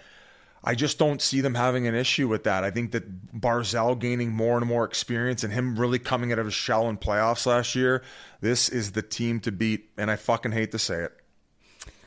We all agree they're going to be in the playoffs. So second team, we all winning the division consensus on. All right, a few miles to the west, the New York Rangers. Last season ended. They did not qualify. They were fifth in the East. They made a valiant effort but couldn't get there. They're bringing in a new head coach in Gerard Gallant, also forward Barclay Goodrow, forward Sammy Blais, and forward Ryan Reeves to get some toughness in there. They traded Pavel Buchnevich to St. Louis. Their cup odds are 22-1. The Rangers were very close to a playoff spot last year. I think with Shesterkin, this guy's fucking dynamite. If he can play up to his potential and stay injury-free, 100%, I got the Rangers in the playoffs this year. They're much like Columbus to me with having two young, good studs in net. Is it Gorgiev, the other guy, the backup? Yep.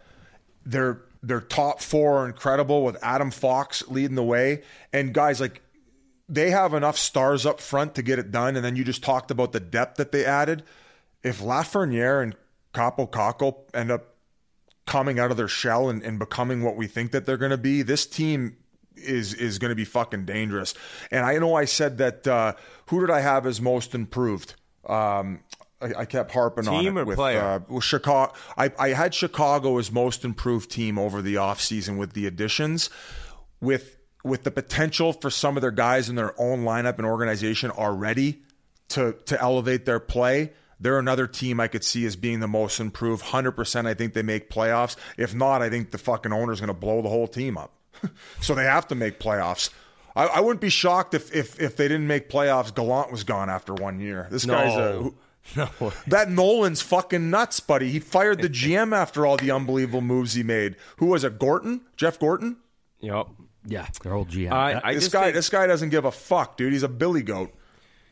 He'll wear sneakers with suits. He doesn't give a shit.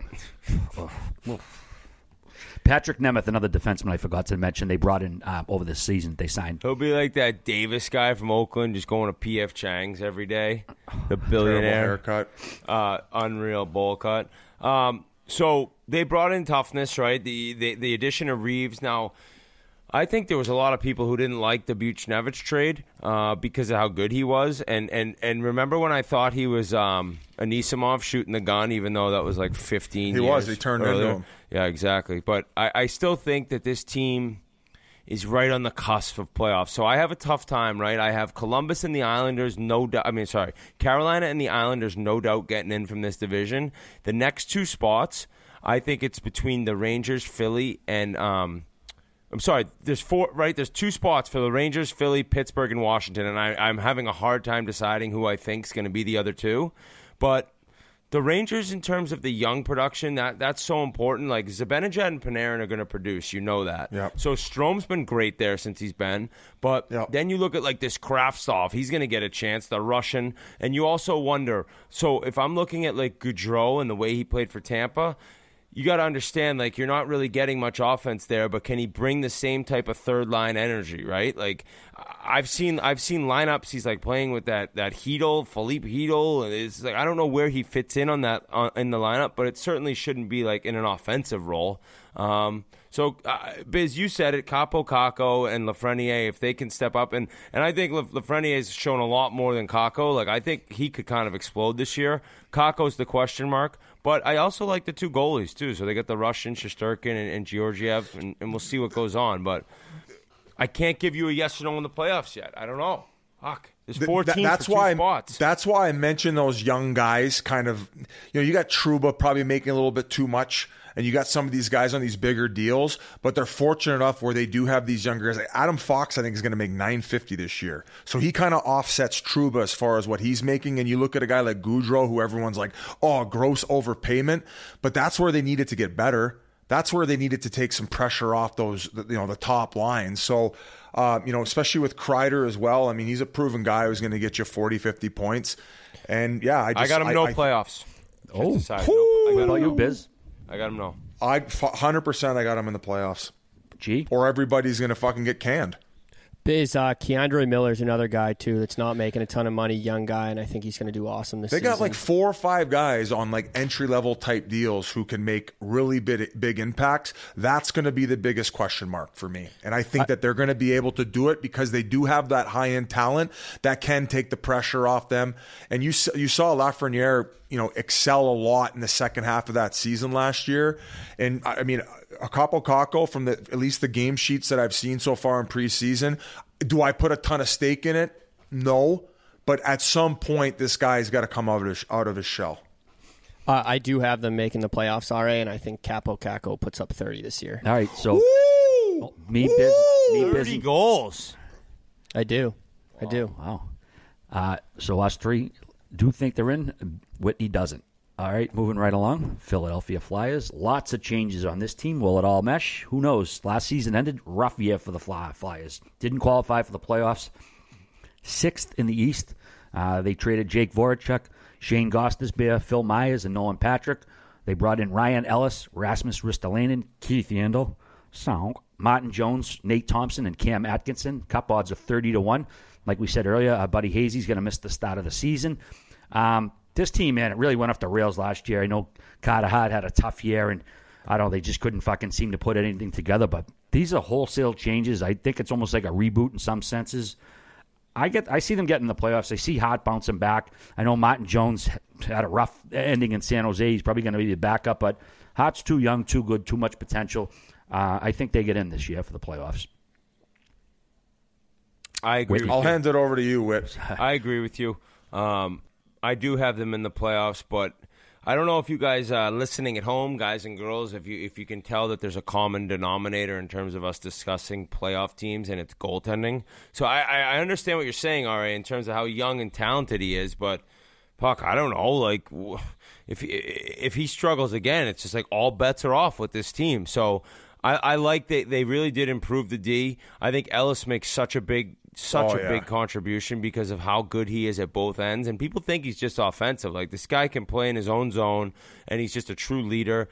Ristolainen's physical. I don't know if they expect him to be top 4. That might be a lot. I know at times he looks great. At times it would be key if he was the 5th defender. But Keith coming in, Jan's coming in for the power play only helps.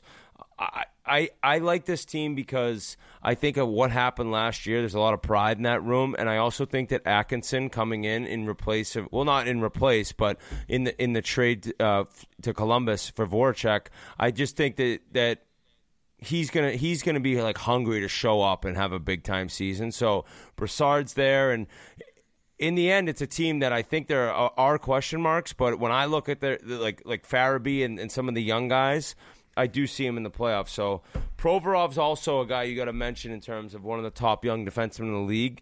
Works his ass off, is humongously dedicated to the game, and I only think you're going to see him get better and better. But they're a playoff team in my mind, and it truly depends on Carter Hart. Yeah, and they got guns up front. Much like how you said Islanders need to start out well on the road and get a good start to the season, and if they can win the division. I think with the Hazy out of the lineup, if they can get off to a good start and then just having that energy coming back in and what he provides, I think it's just going to accelerate them. So, you're focusing a lot on Carter Hart, and I agree with you, but I do believe that they're able to put up that offense when they do have everyone healthy to help out if it's not exactly up to standard. So I think this is a very good team from top to bottom. They addressed the issues that they had to. And like you said, RA, there's no way it's going to be as bad in goaltending in the goalie position as it was last year. It's got to turn, and this is a playoff team in my opinion. All right, Biz. What about you, Grinelli? Philly in the playoffs? Yeah, if they stay healthy, I think they can make the playoffs. And the fact that Jans is on the team, if you thought we weren't going to pick these guys to make playoffs, you're an absolute fucking buffoon. And we got to mention it. Is Jans keeping this gold tooth mouth guard? Have you guys seen this? So. It's incredible. Oh, my goodness. What's he doing? He's being fucking Geeth Handel. That's what he's doing. All right. Pittsburgh Penguins. Well, we talk about the Bruins and windows closing. I think the same thing in Pittsburgh. I mean, they still got Sid and Gino, but they're not going to be starting the year. It's going to be a tough start without them. Also, Jake Gensel is going to miss at least the opener due to COVID. Last season, they lost in the first round to the Islanders 4-2. They did win the division in the regular season. They brought in forward Brock McGinn and defenseman Cody Ceci. They lost Brandon Tanev in the expansion draft. Their cup odds are 23-1. I don't know, man. This team had problems with their goaltending last year, and I think having no Sid and no Gino to start, I see them going behind the 8 ball to start the season and not catching up in this division. And, sorry, Pittsburgh, I don't see you in the playoffs this year. I mean, Jeff Carter said it. They're going to have to get it done by committee and tread water while those guys are out. But, guys, this pains me to say, Whit, I don't think that Pittsburgh's going to make the playoffs. And at some point, they got to start looking to start replenishing that prospect pool, and they need to gain assets in order to look to the future. Darren Drager said it. Colorado. Sid could be going to Colorado. No, and you guys think I'm fucking around, but at some point they got to look to make a move. And if they're not, why are you holding your hands like that? All right? No, I was actually somewhat agreeing with you, Biz. I mean, what was the football game the whole world watched Sunday night? Tom Brady playing for Tampa Bay against New England. I mean, these things happen all the time. So wouldn't surprise me at all to see Crosby. That's why when he originally said it, I'm like, it makes way too much sense, and I just don't see Pittsburgh becoming competitive for the duration of Sid and Gino being there. And I guess I contradict myself because I went on the Mark Madden show, and the more I thought about it afterward, I'm like, the year they ended up winning, I think it was the Cup against Nashville. They lost Letang. Their best defenseman was Dumoulin. And thankfully, they ended up getting incredible goaltending from Matt Murray. And they had the best 1-2 punch at center, and they controlled the middle of the ice, and they were able to win that cup. Now, without these guys starting the season and without them having any type of depth and no prospects coming up and none of that young blood, I don't know, man. I just don't see it anymore, and I can't keep lying to myself. And I think that at some point they're going to have to move on. And I don't know. I hate to be a doubter too, because like it's hard to discount those two guys. But the fact that they're injured going into the season, and I know that they said the most amount of time that Sid's going to be out is, I believe, 6 weeks. Gino a little bit longer. That's a long time for a very average team from top to bottom to be without their two best players and with unproven goaltending. And he struggled last year in playoffs. And I said it last podcast. I love a comeback story, but I don't know. I don't know about this Jari kid. Yeah, it is weird. I for a few years now, though, people have been saying, like, is this the end of their run? And then they've like actually had pretty good regular seasons. They won the division last year. But then the first round becomes an enormous issue, and like the depth, and I actually don't have them making the playoffs just because of these guys being out at the beginning of the season. It's so hard to make up losses, and now granted they might not be losses. This team might kind of catch fire early without Sid and Gino, but I'd be very surprised to see that. And in the end, it's like you don't have prospects there. You don't have young guys coming up.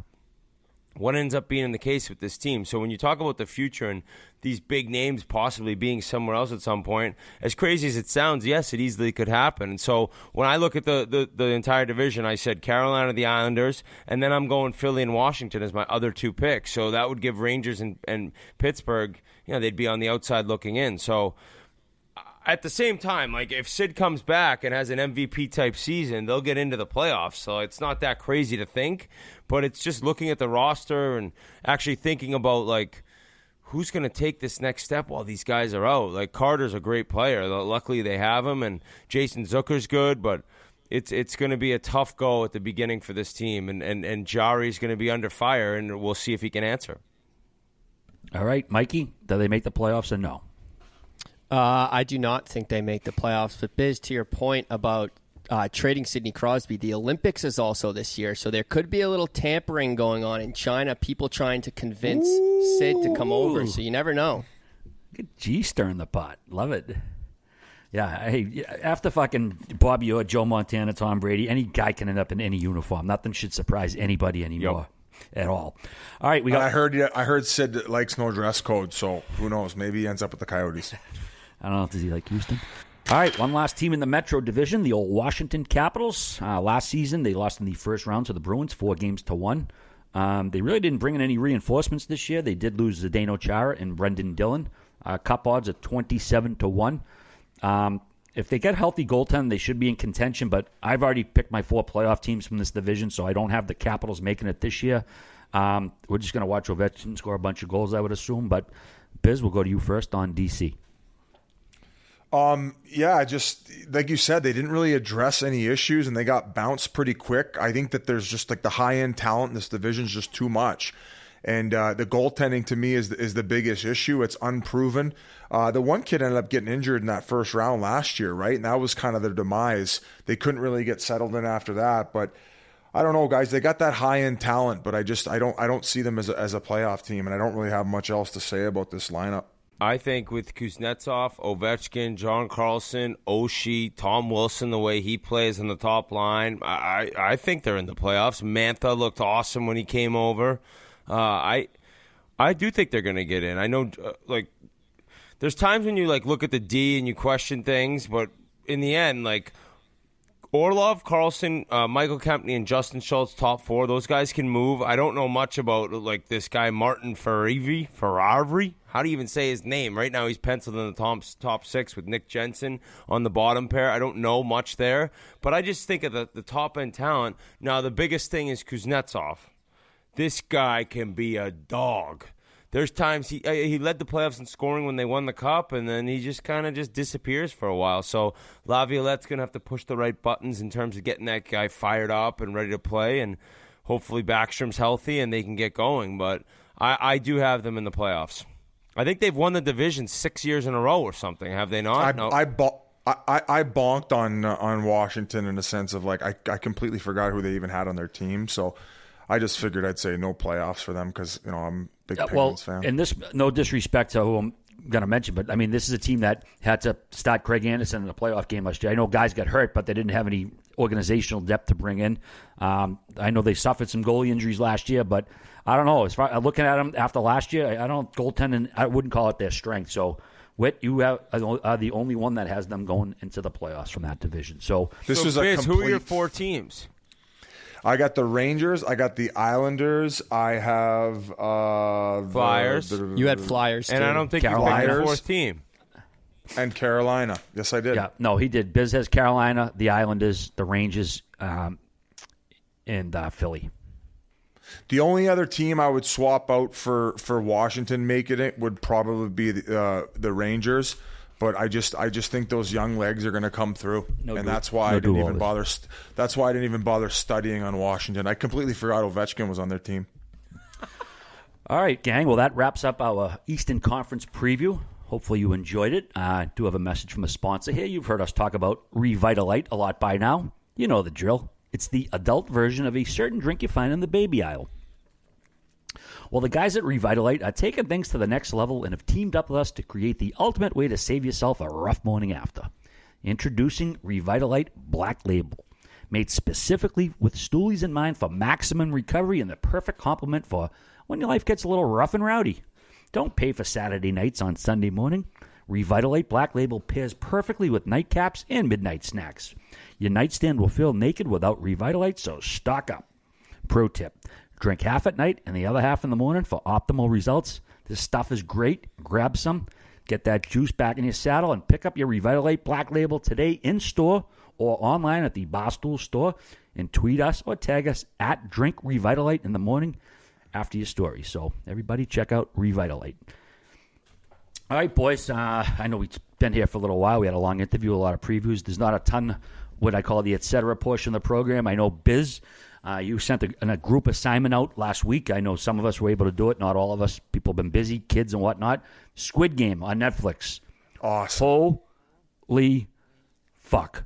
Wow. You liked it? My God, amazing. Absolutely I incredible. binged it in 24 hours. Incredible. If I could have stayed up, I fucking would have. It was absolutely brilliant. It was, I know, that's what we want to talk about. Here's how I would summarize it. It was like Parasite, the movie Saw, and Hunger Games had a baby. Is that a fair assessment? Yeah, that's... And the only reason I said Parasite is because they have the caption on the bottom that you have to read. Now, I watched it. This is the biggest debate going. Whit, do you ever watch foreign films with a dubbed over voice?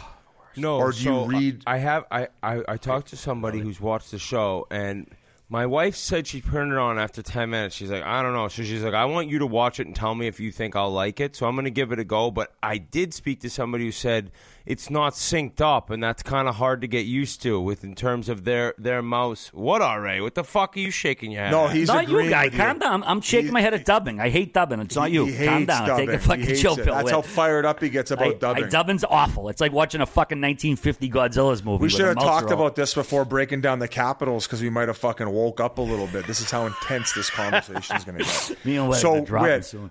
Whit, I will say of all the dub movies I've seen, this one wasn't as bad as I thought. Like the other ones were, I guess. RA's rolling his fucking eyes. No, dude, I can't spend 10 hours or reading the bottom of the screen and not seeing their facial reactions and not paying attention to what's going on. People who can do that, I commend you. But I think it's absolutely ridiculous. Now, I think that we're going to get a 50-50 split on people who would rather watch. You think it's less than that? No, I think that more people prefer subtitles than dubbing. By far.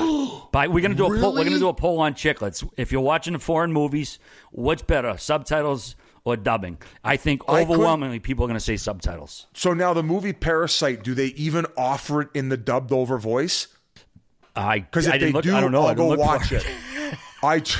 I tried to watch Parasite with the caption on the bottom.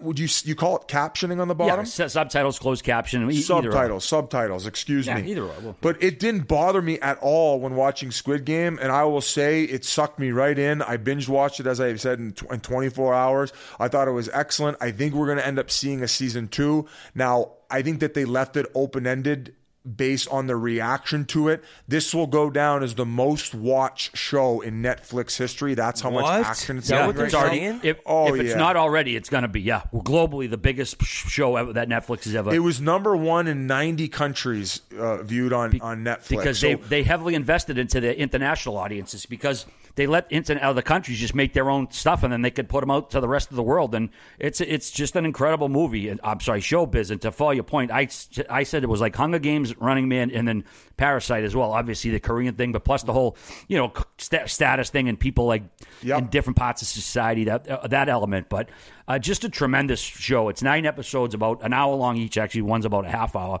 I highly recommend it. Gets my highest recommendation. One of the best things I've watched in ages. We're not going to give any spoilers. You said Running Man. Was that the one with Schwarzenegger? Yeah, it was like a game show, like basically phenomenal, great movie, phenomenal movie. I watched. You seen that one, Whit?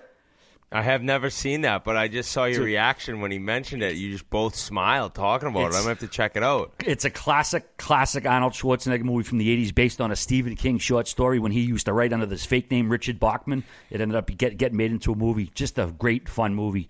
A couple other things. I don't think any of you guys watched it. The Many Saints of Newark yet, the Sopranos movie. We can table that till next week. I believe I'm the only one who's seen it, right? I haven't seen it yet. Yeah, all right, so we'll wait. We'll wait till you guys watch it. I'd rather have Talk It Saw My Cock Off than watch fucking Sopranos movie. I got one last thing, and I tweeted it, and I could have our account tweet out as well. 60 Minutes, I know I'm the old guy of the crew. I still watch 60 Minutes. Well, they did a segment on Tony Bennett last night. He's, Tony Bennett, the, basically ballad singer that your parents and grandparents listen to. He's 95 years old. He's got Alzheimer's. He's, starting to lose his memory. Well, because of COVID, he couldn't tour anymore. So his son was like, well, no, we're not ending like this. So they did a final couple pair of concerts at Radio City Music Hall with him and Lady Gaga. Whoever, by the way, we shall have friends like Lady Gaga. She's the best. Like I don't even really listen to music, but she's such a... My dad is obsessed with her. She's such a great friend to Tony Bennett. They just have such a great friendship. I watched it today, man. I was a puddle watching. Maybe I'm in an increased emotional state lately or something, but he's he's got Alzheimer's. He's 95.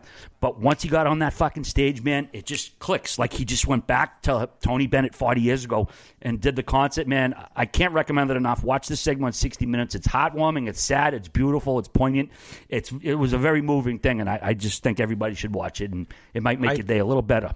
I think Tony Bennett was the guy who told Gaga, like, hey, your voice is so beautiful. Like, you don't need to dress up. What? He discovered her? It is. You're right. He was the one who told her, like, stop dressing up like such a goon. Like, just like, you don't need to. And I think that I think she's like really changed her whole look and vibe since like the discussion they had, whenever that was. I mean, when she was showing up to the red carpet with like meat all over she had her. like a bacon dress. Yeah, I'll meet her. I don't know if you ever seen her doc on Netflix, Biz. It's really good. I mean, I'm not, like I said, I don't listen to her music much. I think she's a fascinating person. But when you watch this segment, if you do watch it, it's just, like I said, a really beautiful, poignant thing. And the way she ties into the whole story, man, I'm not ashamed to say I had tears streaming down my face at the end of it. It was just a very nice thing. I'm not watching it on my cross-country flight to Atlanta, Yeah. I'll tell you that. All right, boys. I was going to ask you, so he has Alzheimer's, so when he got on stage, would he remember all of his lyrics? Dude, yeah, that's like, I almost don't want to spoil it, but some people might not see it. Anderson Cooper did this segment, and like he's sitting there and he's not remembering like 5 minutes ago, but he went over to his piano guy, starts playing the piano, and he started singing it, and for an hour, he didn't have to look at a cue card, a note.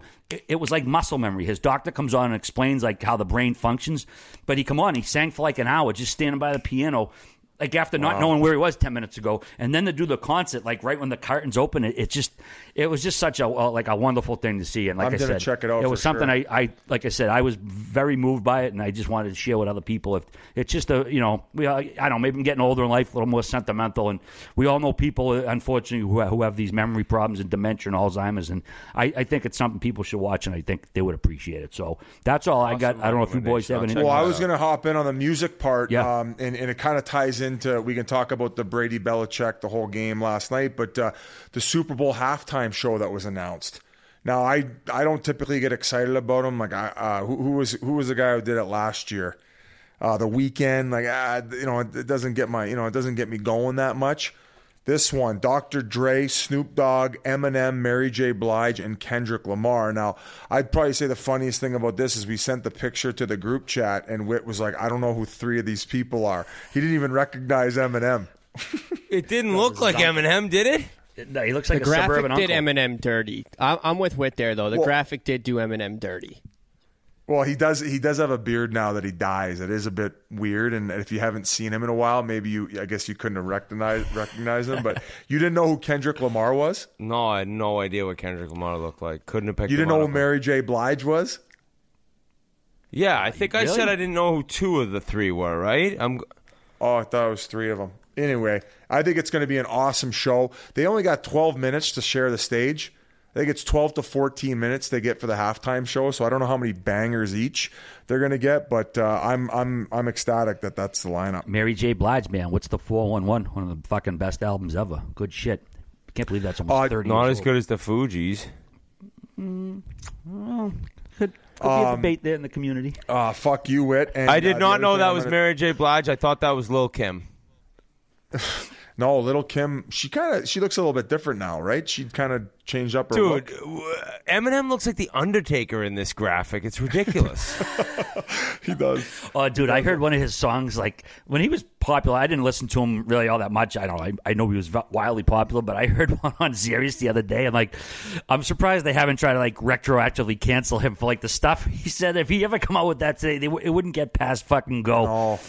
Well, he was trying to get canceled big time when all this stuff was coming out. It was all being a provocateur, and I'm glad he did it. It was great art, but I happened to catch one of those, like, really, like, vicious songs about, like, killing his ex and all this shit, and I was like, oh my god, this would fucking make Twitter explode if it came out in this day and age. So the other thing I had written down Written down?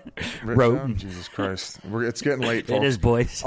Is Steve Belichick mucking imaginary barn on the sidelines? He definitely got 9 million DM slides after that clip last night. What was he doing? I don't know. He was on a bunch of fucking wolf coaching a football game, it looked like. I don't know, man. I don't know if he knew the camera was on him. I think we all maybe do goofy shit like that when we don't know people are looking, but that was a great clip. I mean, he's the defensive coordinator, so anytime the defense is on the field, like he's got to know he's getting a pan every now and then. Yeah, I think he's a outside linebacker coach. I think, yeah.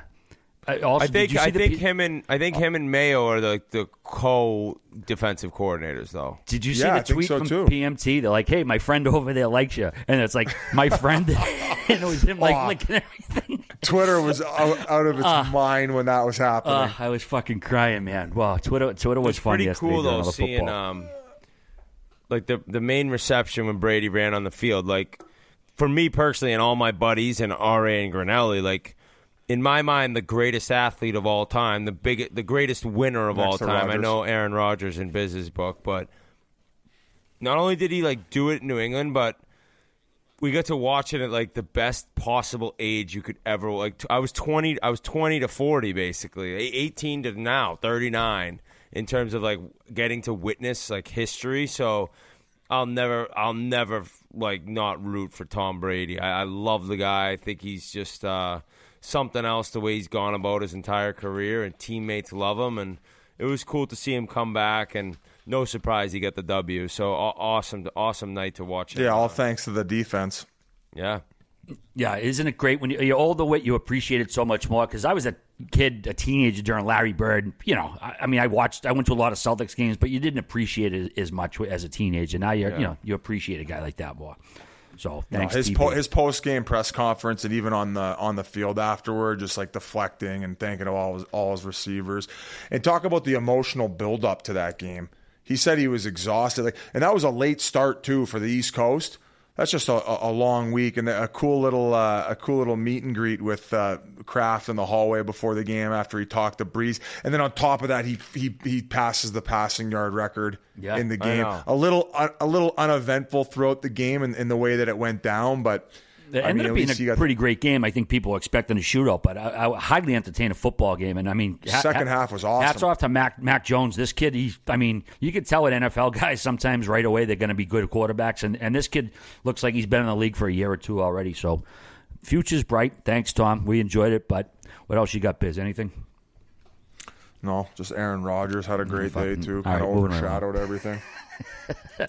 I got one last thing, sports related. Teddy Purcell, congratulations on your first ever hole-in-one. I'm not exactly sure what course it was on, but 155 yards. I'm like, what'd you hit, a 7 or 8 iron? He's like, no, a pitching wedge.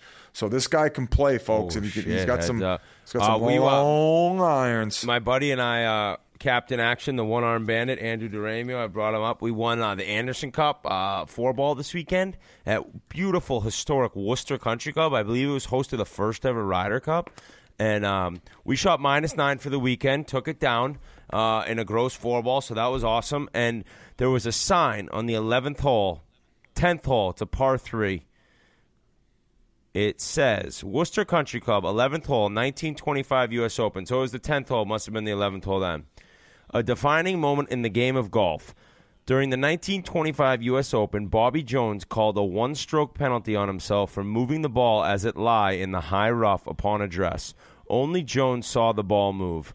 When praised by the press, Jones said, "You might as well praise me for not robbing a bank. There is only one way to play the game of golf." So a pretty cool sign and a pretty cool title for the one-arm bandit and myself. So we appreciate everyone listening. That's the Eastern Conference preview. Next week, we'll bring you the Western Conference. And God knows who our Stanley Cup picks are going to be because they'll be coming at you soon enough. But we appreciate you guys all listening, and nice chatting with you boys.